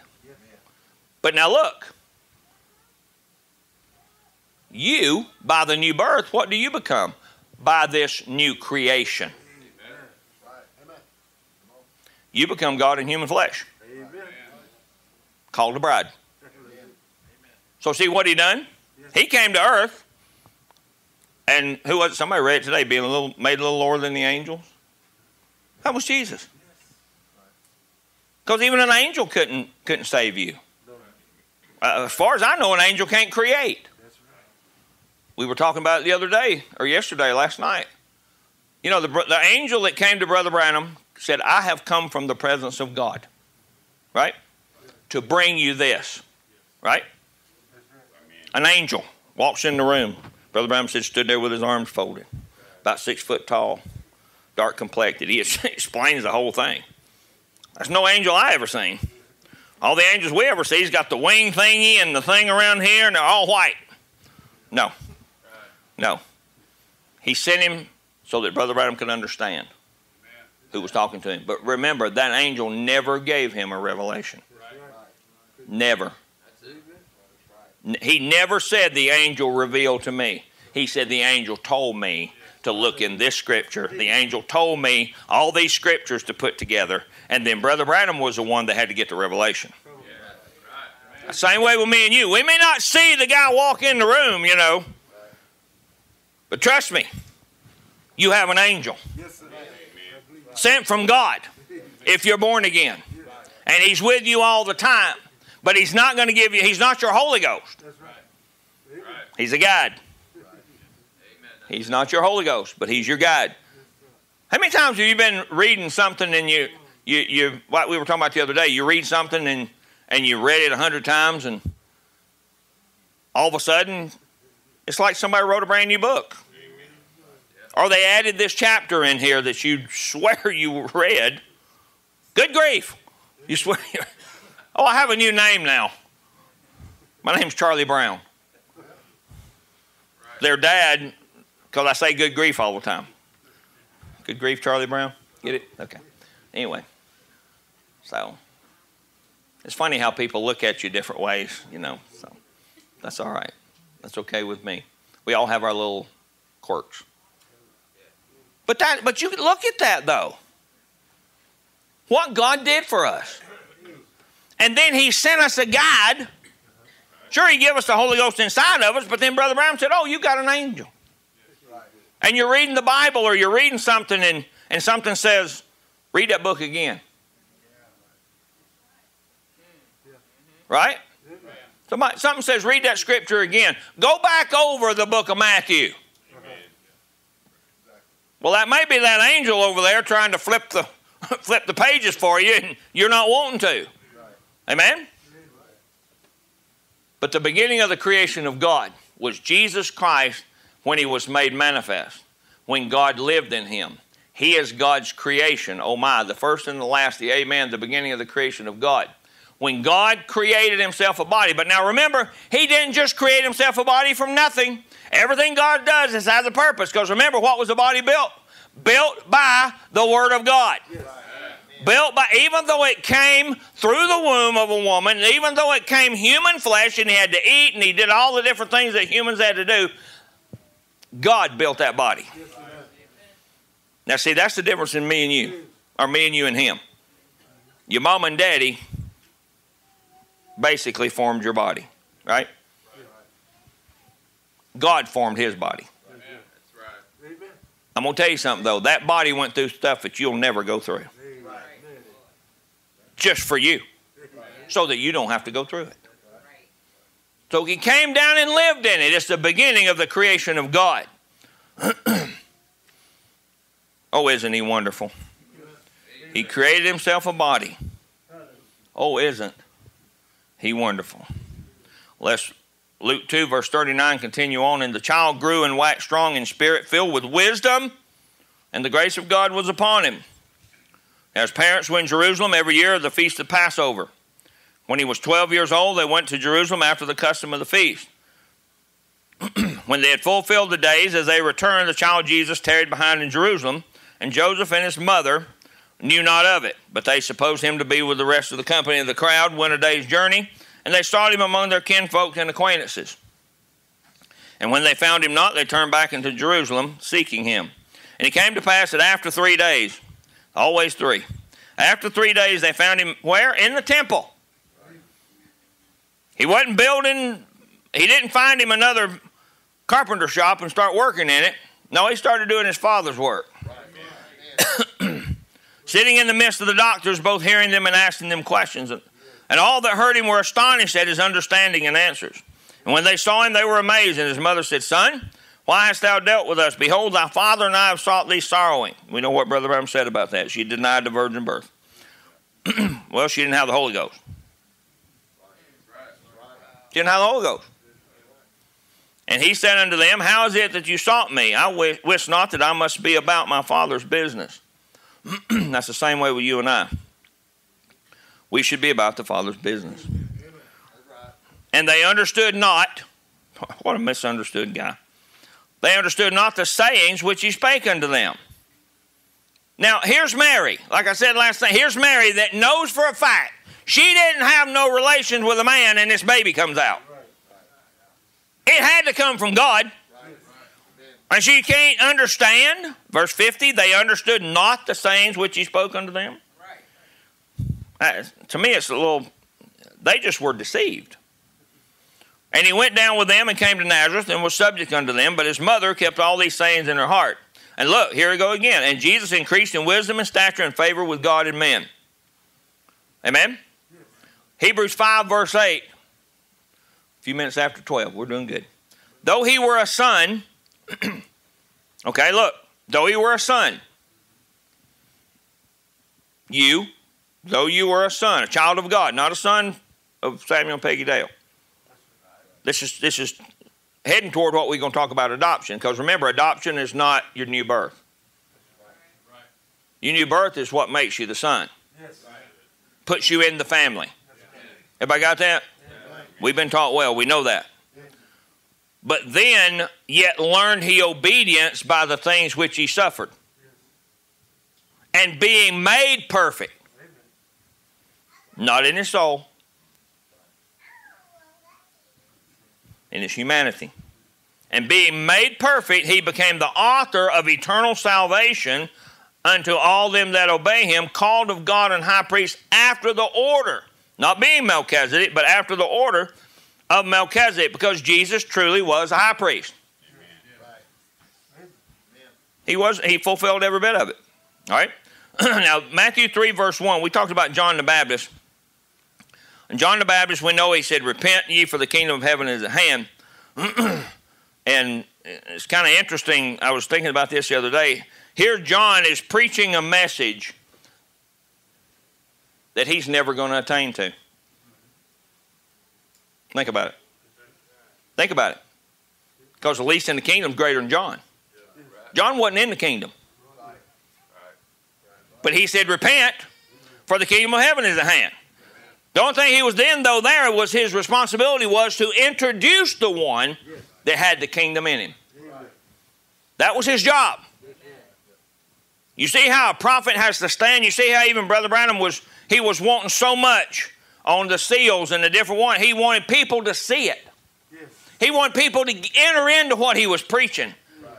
And then it finally got revealed to him, this ain't the group that's going to get it. Wow. See, most of us would have I'd have quit and went up in the mountains and you'd never seen me again. Right? But he just kept right on preaching. Kept right on. He knew there was something coming. John knew there was one coming. John knew that one day, because remember, see, he hadn't met Jesus yet. But now he's going to meet him, and the first thing John's going to say is, Behold the Lamb of God that takes away the sin of the world. Matthew 3, verse 11. I indeed baptize you with water unto repentance, but he that cometh after me is mightier than I, whose shoes I am not worthy to bear. He shall baptize you with the Holy Ghost and with fire, whose fan is in his hand, and he will thoroughly purge his floor and gather his wheat in the garner, but he will burn up the chaff with unquenchable fire. Then cometh Jesus from Galilee to Jordan unto John to be baptized. But John forbade him, saying, I have need to be baptized of thee, and comest thou to me? Jesus answered and said unto him, Suffer it to be so now, for thus it becometh us to fulfill all righteousness. In other words, then he baptized him. What did the prophet of God tell us? He had to be washed. The sacrifice had to be washed. And Jesus, when he was baptized, went up straightway out of the water, and lo, the heavens were opened unto him, and he saw the Spirit of God. Who saw? John saw. because he was going to be a witness. And he saw the Spirit of God descending like a dove and lighting on him. And lo, a voice from heaven saying, this is my beloved Son, in whom I am well pleased. Now, did I not tell us the other day, that's the same thing, God, when you receive the baptism of the Holy Ghost, when you receive the new birth, Sister Lily, may I? God is pleased to dwell in you now. He's deemed you worthy. He's deemed you worthy. Not her. You. Because God's only going to give the Holy Ghost to those that will keep it, cherish it, and develop it. Right? He's not going to give you the Holy Ghost and then know a year from now, not you, know a year from now, you're going to just leave. No, you never got the Holy Ghost to begin with. Because remember, he's not going to give it to you, take it away from you. And he's going to give it to you because he sees that you're worthy. You might not have been worthy 20 minutes before that. Because remember, the unclean spirit goes out. God's not going to dwell in an unclean vessel. How many of these things are we, and that's what gets me with all these people that thinks we came here with this some great something in us. No, I was lost. The things I did in the world, God was not, somehow, his eyes was barred from it or I'd be dead. Yours too. Hello? Yours too. But I'd be completely dead physically if the things I did God could see. But he wasn't looking at that, right? God was looking at promise. He was looking at a promise that one day you're going to be worthy. I know you're going to be worthy because you chose me. And I saw it before the foundation of the world. So by foreknowledge, I gave you something. Not at your birth, but there was something right here with you the whole time. Oh, and sometimes we didn't listen to that, right? Sometimes we didn't. But he was right here. He's wanting to give you the new birth more than you ever wanted. More than you ever wanted because he's right here. He's wanting to give it to you so bad. And what stops us? Me, and his other brother, me. And the other brother, I. Because what's stopping God? If he wants to give it to you more than you want it, who's stopping him? You. But you have to wait to get to a place. Now listen, Jesus had to wait to get to a place. Yes, he did. If he was going to be the priest to begin his ministry, because I don't have it, but it's in Luke where the Bible tells us that Jesus becoming 30, he was almost 30 years old. You know, priests cannot do anything in a temple unless he's 30 years old or becoming 30 years old. Okay? So he couldn't at 13 years old go and be baptized. He had to wait till 29. Why are you saying this? Well, some of you have been waiting around quit waiting around, but there's a time that you're going to meet God. And you're either going to say, I want you more than life itself. I'm done. Look, I'm sick and tired of being sick and tired. And he's going to give you the desire of your heart. That's what he did that night. Maybe your desire wasn't that 6 months ago. I'm just speaking to you and me because you're fresh. That's great. Good testimony. Wonderful. Keep her. Oh, I'm sorry. I should have cut my microphone off. Listen, folks. Whatever you do, marriage or whatever you're going to do is hard enough just as human beings. But get the Holy Ghost. Get the new birth. It sure will help. You fight nicer, if there's such a thing. Maybe I'll ask Sister Tabitha. I'm not going to talk to you. Maybe fighting nice is okay. But really, that's what Jesus, he came to the River Jordan.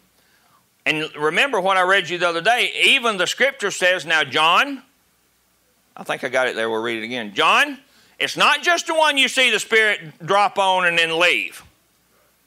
Because remember, he doesn't give you the new birth and then leave, but now he will give you an anointing. You can get that good sanctified feeling and all that unclean stuff's gone out of you and you think, well, I got it now. You better get something, because the devil's coming right back, and the Bible says he's coming back to his house. He's coming back to his house, and he's going to enter back in because you didn't get something sealed. And he's going to make you just so religious. You're going to love the Lord. You're going to love Brother Branham. You're going to love Brother Dale. But you're not going to have agape love for God. You'll have filial love for God. And you know what filial love is? Temporary. It's a temporary love. You say, no, it's just so much. Well, but somebody, somewhere, you, Sister Lily, whoever's in this building, when you're sealed in, God puts a stamp on you. He said, I am pleased at this point in your life to dwell inside of you. You are now my family members. I knew you were going to. You just didn't. I knew you were going to. A voice from heaven said, you say, well, I've never heard a voice. Sister Lily, did you hear a voice? No. But you heard God talking to you, though. Come on, folks. If you ever, the devil's not going to tell you to get the Holy Ghost. That is something there's no way. Because it's totally against all of him. He can't say, oh, you need to get the new birth. No, that's God telling you that. No, the devil's going to say, you're fine. Don't worry. Don't worry. You're good. You had that little feeling, didn't you? Yeah, I had a little feeling. Well, you can get a little feeling from other things. But when it turns you to the Word of God. Because look, what's the first thing Jesus did? Jesus went to the wilderness. And he fought the devil. Don't you think that's what me and you are going to do?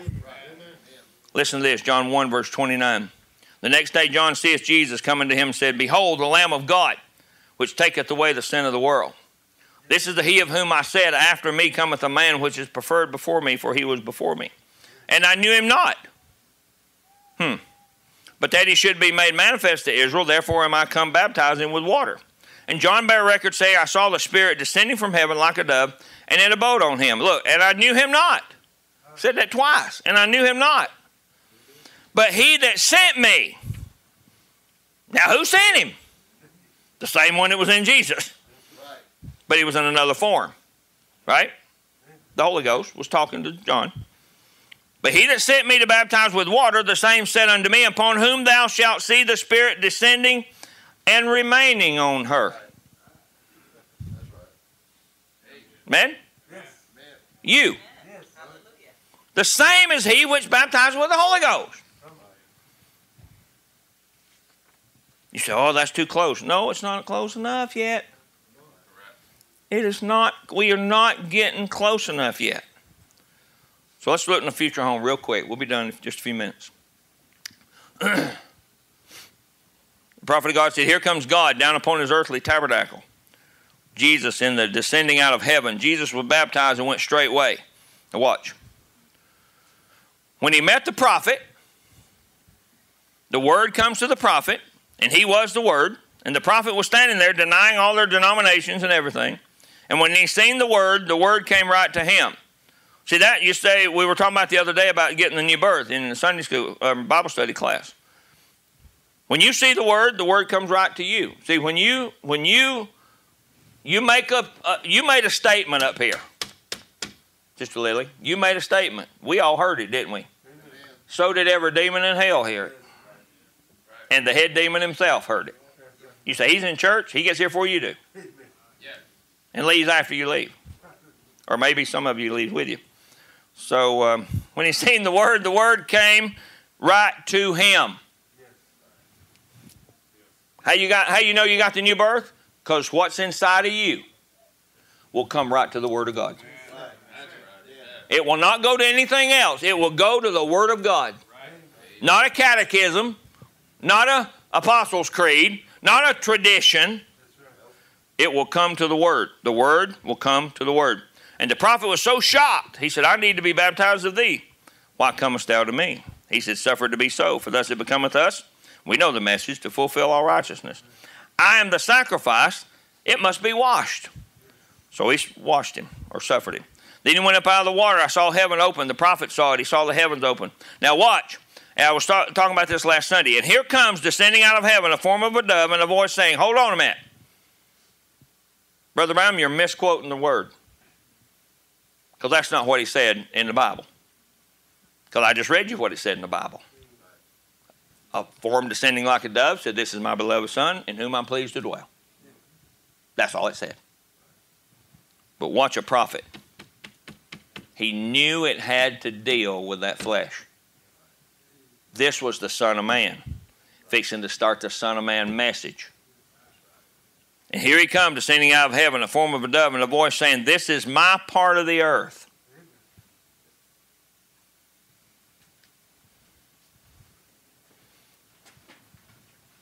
This is my part of the earth that I have redeemed. And out of this, oh, you're getting too far off, brother. From this part of the earth, I will redeem the rest of it. How do you think redemption comes when Jesus is not here? Comes to you. The bride. The bride. You're going to extend eternal life. Part of redemption, so much a part of redemption, you are. To the world, we're redemption. Amen? Come on, I'm not getting an amen out of that. We are redemption to this earth. How are they going to get it? Hey, there's millions going to get redeemed by you or anybody else. Cup of water in my name. Change my tire on the side of the road. Open the door for you. So who's that coming from? We know that's coming from God, but where's he at? He's inside. But he's coming working through you. Yes, sir. That's why that Brother Branham says the seed life has to come through the body. Somebody with the seed, not that was born with it. Because remember, even Paul, that's my whole point. You take the Apostle Paul, great apostle, right? Wrote 80% of the New Testament. Got it? The man got knocked off his horse one day. Got smoked blind one day. Wait a minute, great man. He was going to kill Christians, actually. Great man. He had to go and wait for 3 days in a house. And God goes and speaks to the seed life that was in Ananias. Why didn't he just say, Paul, you always was. Open your eyes. Blind dummy. No. Somebody had to bring him the seed. Ananias, go talk to this guy. He's like, whoa, he'll kill me. Jesus said, God said, oh, Ananias, you're going to find him pretty humble right now. He's probably sore from getting knocked off the horse, and I kind of blinded him a little bit so he wouldn't run off. And I put him in a room. I want you to go lay hands on him so he can get the Holy Ghost. Don't tell me that you don't have a connection with redemption. Why did he say, Ananias, you got to go pray for Paul to get the Holy Ghost? Scales came off his eyes, and then God started working with him. I mean, why didn't he just knock Paul off the... Listen, Paul was laying on the ground saying, Lord. He knew it was God. Laying out there in the desert, his horse probably on top of him. Why didn't he just say, I'm in the message now. I'll just start writing the Bible. You see how God works? Right? I'll just start writing the Bible. Give me some paper. I'm going to Antioch. I'm going to these places. No. He was blind for 3 days. When Ananias prayed for him, the other thing we hear is Paul had to go back to the backside of a desert to listen to some tapes and read some books and listen to a fivefold ministry. But when he comes out, he meets Peter. And having the same Holy Ghost, they're preaching the same message. What's the problem with us in the message? Why can't we preach the same message?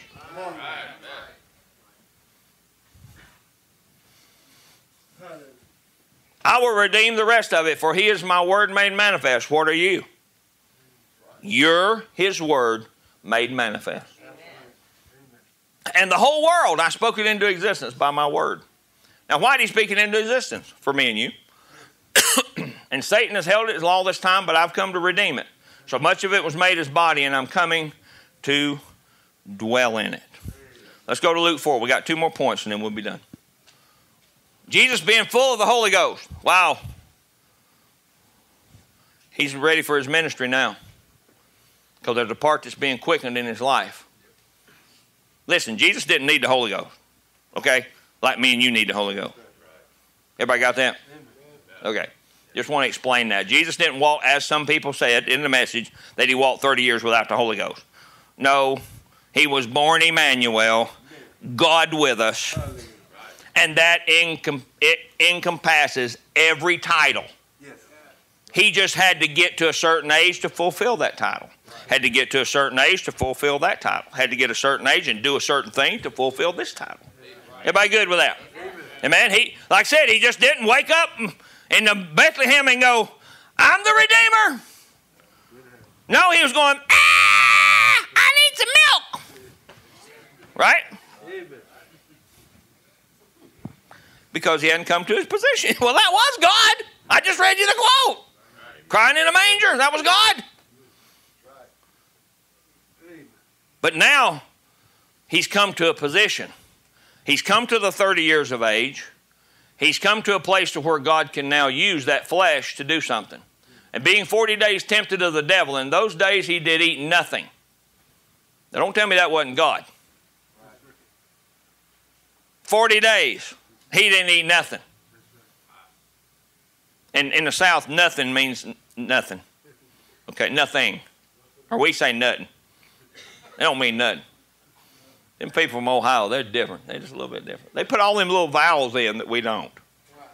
Yeah, I don't put them. We don't even play with them vowels. We just shove everything together. Yet, being 40 days tempted of the devil, in those days he did eat nothing, and when they were ended, he afterward hungered. And the devil said unto him, If thou be the Son of God, command this stone that it be made bread. Now remember, Jesus, Brother Branham tells us that Jesus had 3 pulls in his journey. We talk about the 3rd pull. 3 pulls. 1st pull, 2nd pull, 3rd pull, right? Yeah. Right. Well, let's look at this. This is 3 times that the devil's going to talk to him. And he's going to say, It is written that man shall not live by bread alone, but by every word of God. Okay? It says, It is written. Look in your Bible. It says, It is written. All right, watch. And the devil taking him up into a high mountain and showed him all the kingdoms of the world in a moment of time. And the devil said unto him, All this power will I give thee, and the glory. Sounds pretty good, doesn't it? For that is delivered unto me, and to whatsoever I will give to you. In other words, if thou wilt worship me, all shall be thine. And Jesus answered and said unto him, Get thee behind me, Satan, for it is written, Thou shalt worship the Lord thy God, and him only shalt thou serve. Now, in Brother Branham's 1st pull and 2nd pull, it was the healing campaign, right? And the hand, then the speaking, right? Or the discernment. But now watch this. Brother Richard Douglas preached this several years ago here, and I brought this to his attention, so he's preaching a little bit different now. And he brought him to Jerusalem and set him on the pinnacle of the temple. Listen, Satan didn't have a problem going to church. No, that's right. He took him to Jerusalem and put him on the temple. And set him on the pinnacle of the temple and said unto him, If thou be the Son of God, cast thyself down from hence, for it is written, He shall give his angels charge over thee to keep thee. And in their hands they shall bear thee up, lest at any time thou dash thy foot against a stone. Jesus had had enough. He was fixing to administer the third pull. He didn't say it is written. He said, I'm talking to you. See, he was quoting the Bible. It is written. It is written. It is written. But when he come to that third pull, he said, it is said. I'm talking to you now. Thou shalt not tempt the Lord thy God. And when the devil had ended all his temptation, he departed him for a season. It is written, it is written, it is said. He said, I've had enough. He said, I'm administering the third pull on you. I'm not saying this in the third person or second person. I'm telling you what was Brother Brown's third pull. Speaking squirrels. He didn't say don't. He said, you say where you want them to be. Well, God, you say. He said, walk out on that limb. Stop right there, I'll shoot that one. Walk out on that limb, I'll shoot that one. Creative power by the third pull. And here was God saying, all right, Satan, it's said. I've had enough. When are we going to do the same thing? See, we can say it is written. We can say it is written in the future home. Page 24. Hello, somebody. But when are we going to say, Satan, I say unto you, you leave my kids alone. You leave my family alone. You leave this alone and that alone. Sure, it's great to be under the pulls where it is written. That's okay. Quote him the word. But you know what? If it's just a quote, Satan would just stand right there just like he did with them first two. He was still right there. But when that voice came out and Jesus answered and said, I said, I've had enough of this. Thou shalt not tempt the Lord thy God. Leave me alone. And guess what? He left. Now, he left for a season, so be careful. He'll leave forever. He's going to come back. Everybody all right with that? Let's read this, and then we'll close right here. Sisters, go ahead and get everything ready. I know they're down there watching. And if any of you need to go help, we're going to sing a couple of songs before we got a lot of food down there. Please eat all you want to eat. All right, let's go to Luke 4, verse 1. Let's go to Luke 4, verse 16. It continues on. And when he came to Nazareth, where he had been brought up, and as his custom was, he went to church. Didn't I just? And as his custom was, he went into the synagogue on the Sabbath day and stood up for to read. He wasn't just a bystander. He was a participant. But watch this. This is what I love. And there was delivered unto him. Now, remember, you and I know about this book. We know it's not just a scroll. The book we're talking about is the Word. All right? But now there was delivered unto him the book of the prophet Isaiah. And this is the way it happens there. They didn't have books. Right? Because even if you read it in the original Greek or Hebrew or whatever it is, it says scroll. They didn't have books like we did until like the 1500s. But it was a scroll. Like we were talking about the seal. You know, the seal. All right? They handed it to him closed. Because it said he opened it. He opened the book. He looked down in that book. And he saw himself.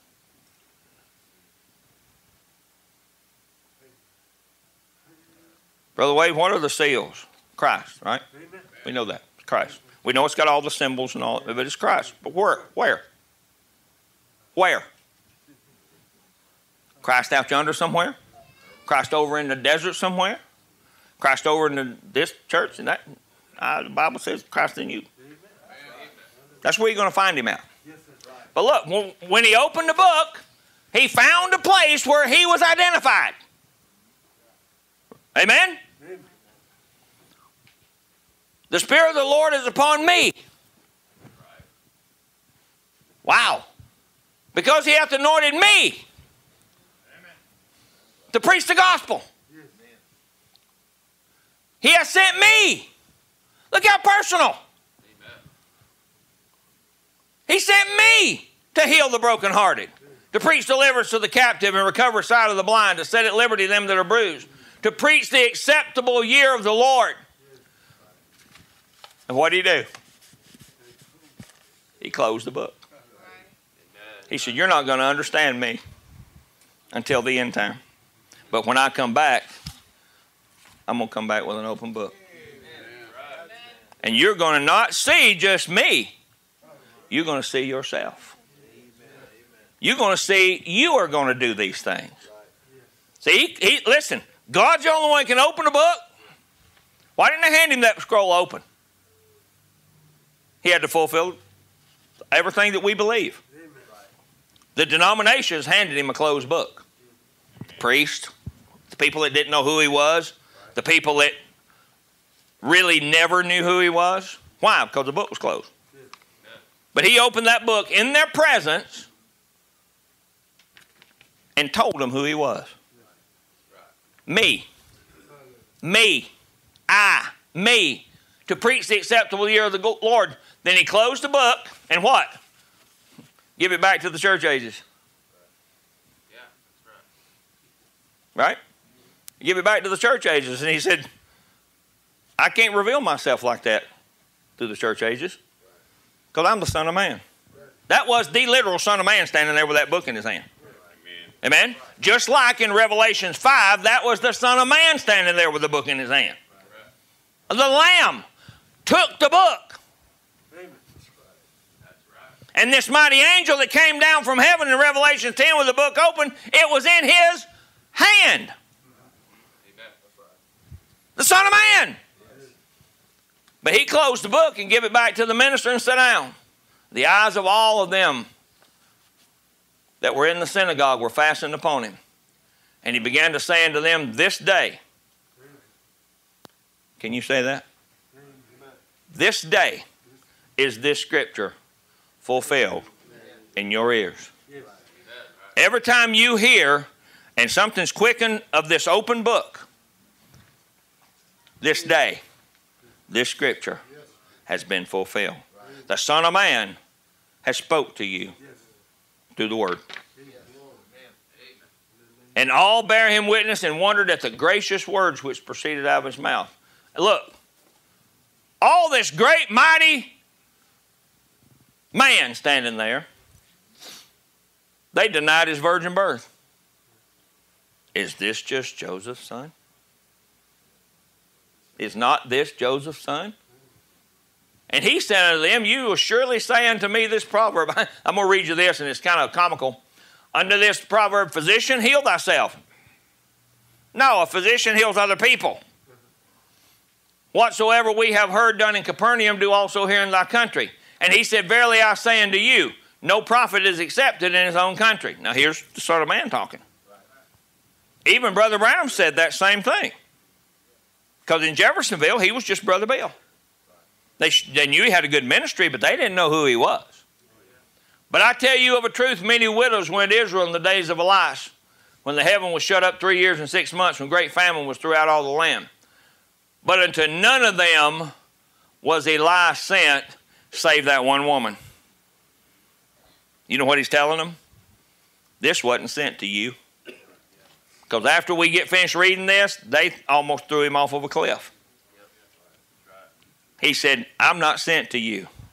I'm sent to a widow. Now, remember what the widow woman was. He's talking to Jews. The widow woman was a Syrophoenician woman, or from Zarephath, and she was a Gentile. Elijah was sent to the Gentiles. He's telling them, this has nothing to do with you. When the heaven was shut up 3 years and 6 months, when great famine was throughout all land. But unto none of them was Elias sent, save unto Sarepta, a city of Sidon, unto a woman that was a widow. And many lepers were in Israel in the time of Elias, or Elijah, the prophet, and none of them was cleansed. Now, Naaman is what? He's a Syrian. He's not a Jew. He's telling them exactly, I am not, in other words, whatever this is I just told you, it's not for you. Because the rest of that, I didn't put it on there to save time. The rest of that is, they perceived that he was talking about them, and they run him out of the city and put him on a cliff and was going to push him off. That's how mad they got. You know what? They got just a little bit of revelation. If they'd have known really who he was, they'd have said, God, forgive me and save me. But that wasn't the time for that. Now, what about me and you? Are we fulfilling the Scripture? Let's stand. Are we fulfilling the Scripture? Say amen. Amen. Right or wrong. Right or wrong. We're fulfilling the Scripture. But there, could you imagine, there stood Jesus, and they handed him that scroll. I believe if I'd have been there, I'd have started crying. Because I'd have said, God, that's you. And you're opening that book just for me. I'm not opening it for you, the Jews. You're opening it for me, Lord. A Syrophoenician, a Syrian, a Gentile that's just not worthy to have all this. But you know what? It won't make us mad. It makes us glad that God give us an open book. That God give us a time to where we can see him in his fullness. Now listen, this is the time of the fullness. This is not part truth. This is the fullness time to know exactly who this Son of Man is. And we'll get to it a little bit later. We're going to talk about the headstone. Because that was what was rejected. Was the full headship of the Word was what was rejected. Right? Jesus took them back to Scripture. But remember, that headstone didn't get wiped away. He just came back down here and became the chief cornerstone, which is a little bitty pyramid right here. And he started building that foundation by the roots, because that's where the fruits are. Amen. Let's sing a song. God bless you. Love you with the love of the Lord. Enjoy your food. We'll pray over the food before we go. But let's sing a song so they get everything ready. Visitors go first, and then take the young children. Paul, that's not you. The young children, sorry, and people without red shirts on. That takes you all the way out. Okay? And then the rest of you get in line. But just, we thank Brother Dale for letting us do this, for letting us being able to do all this. And being able to stand here and preach the Word of God. And all of our brothers too, the same thing. And to have a good place that we can go to, that we don't have to worry about what the weather is outside. And it's just nice to be comfortable. I like to be comfortable, and then you get comfortable around the Word of God. Amen? You get comfortable around the Word of God. See, that's when you can really feed on it. Amen? Let's sing us a song. Your name, I bless your name. I give you all, I give you praise. You are the light, the truth, the way. Sing it to him. Oh, I bless your name. I bless your name. We're the only people that know what that name is. The only people that know the full name of the Lord Jesus Christ. Where he's at, what he's doing. Paul and Silas prayed that night. And in their chains, how many of us, we get bound with chains and we quit singing? No, that's the time to start singing. That's the time to start rejoicing. Raise them things up, it'll pull them apart. In Jesus' name. Sing it to him. Oh, I bless your name. I bless your name. Thank you, Lord. I give you all. I want to pray for Sterling for protection this afternoon.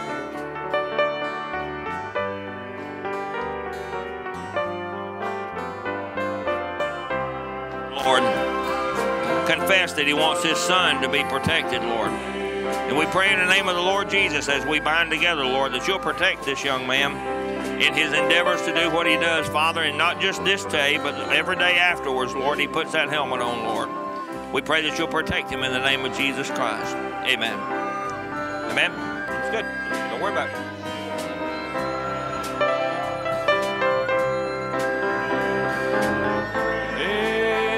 Get a prayer call for Susan.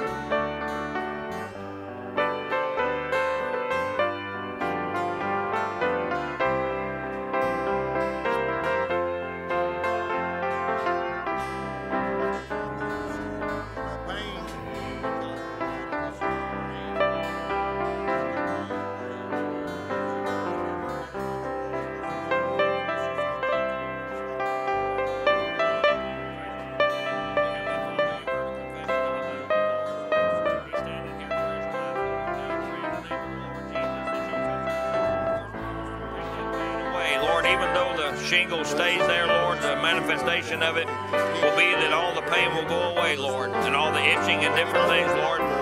Heal our sister, Lord, and raise her up for your honor and glory, Lord. We pray in the name of the Lord Jesus Christ. Amen. Thank you, Lord. I bless you. Amen. That's all we're praying for. I bless your name. Sing more. I bless your name.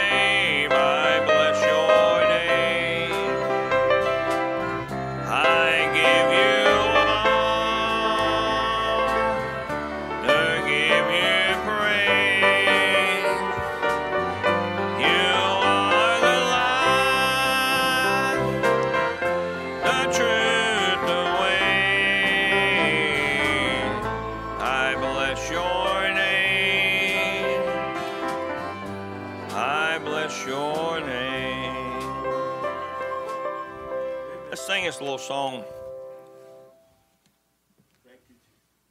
I can almost see the lights of that city. We'll just sing the chorus. I like that song because we're close. Have you ever been to a place to where you drive around, you drive at night and you look at the horizon and you say, that's where I'm going because I see the lights. Well, this light of this town or this city is the brightest in the world. It's called my future home and your future home. And I believe we're at that horizon to where we can see the glow of that light. I can almost see the lights of that city.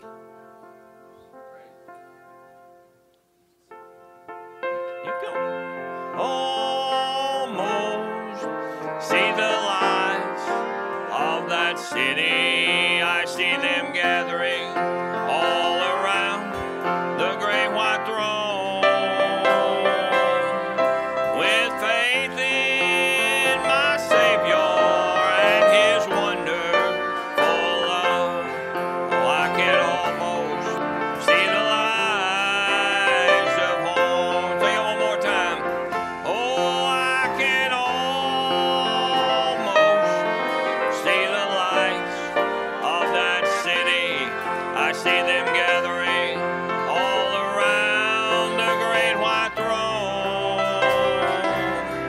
With faith in my Savior and his wonderful love, I can almost see the lights of home. One more time.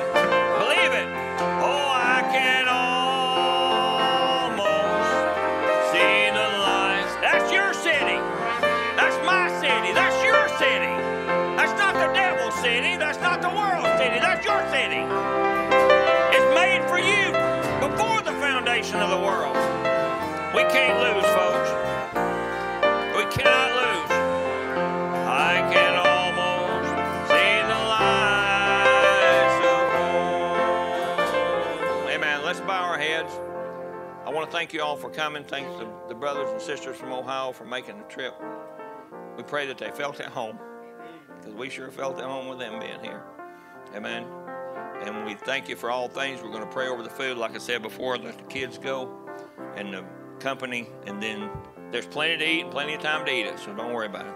Let's bow our heads. Remember, Brother Aaron Wednesday night be speaking for us, and Brother Dutch next Sunday. Just pray for me as I travel on Thursday morning and be gone until about Tuesday of the next week. Dear Heavenly Father, we thank you, Lord, for this day that you've given us. We pray, Lord, that something's been said about you, Lord, that we pointed the people to Christ, to Lord, to the Son of Man that now is so prevalent in this end time, Lord. You're in a body of believers, Lord, not just to be here as bystanders, but Lord, as you said before, that we can speak the word and things will happen, Lord. You told us that we can move a mountain if we just say it. Lord, no stipulations behind that at all. But if we say unto this mountain, be removed, and doubt not in our heart that we can have what we ask. Lord, we can almost surely see the lights of that city. We know it's coming close. We know it's coming fast. Lord, I pray that you'll get the ones in that needs to be in, Lord. Be with the ones, Lord, that came here from Ohio, Lord. We pray that you'd sanctify them, Lord, and may see them again in another couple of weeks. I pray that you give them traveling mercies and keep them strong. Strengthen them, Lord, into what they need to do, Lord, in the future, and keep going, Lord, upward towards you, Father. We ask you to bless the food, Lord, and sanctify it to our bodies.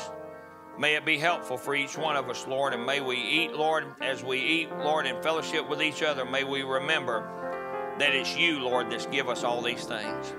Father, bless us and forgive us of our sins and be with us in the furtherance of this service. In Jesus' name we pray. Amen. See the lights of that city. I see them gathering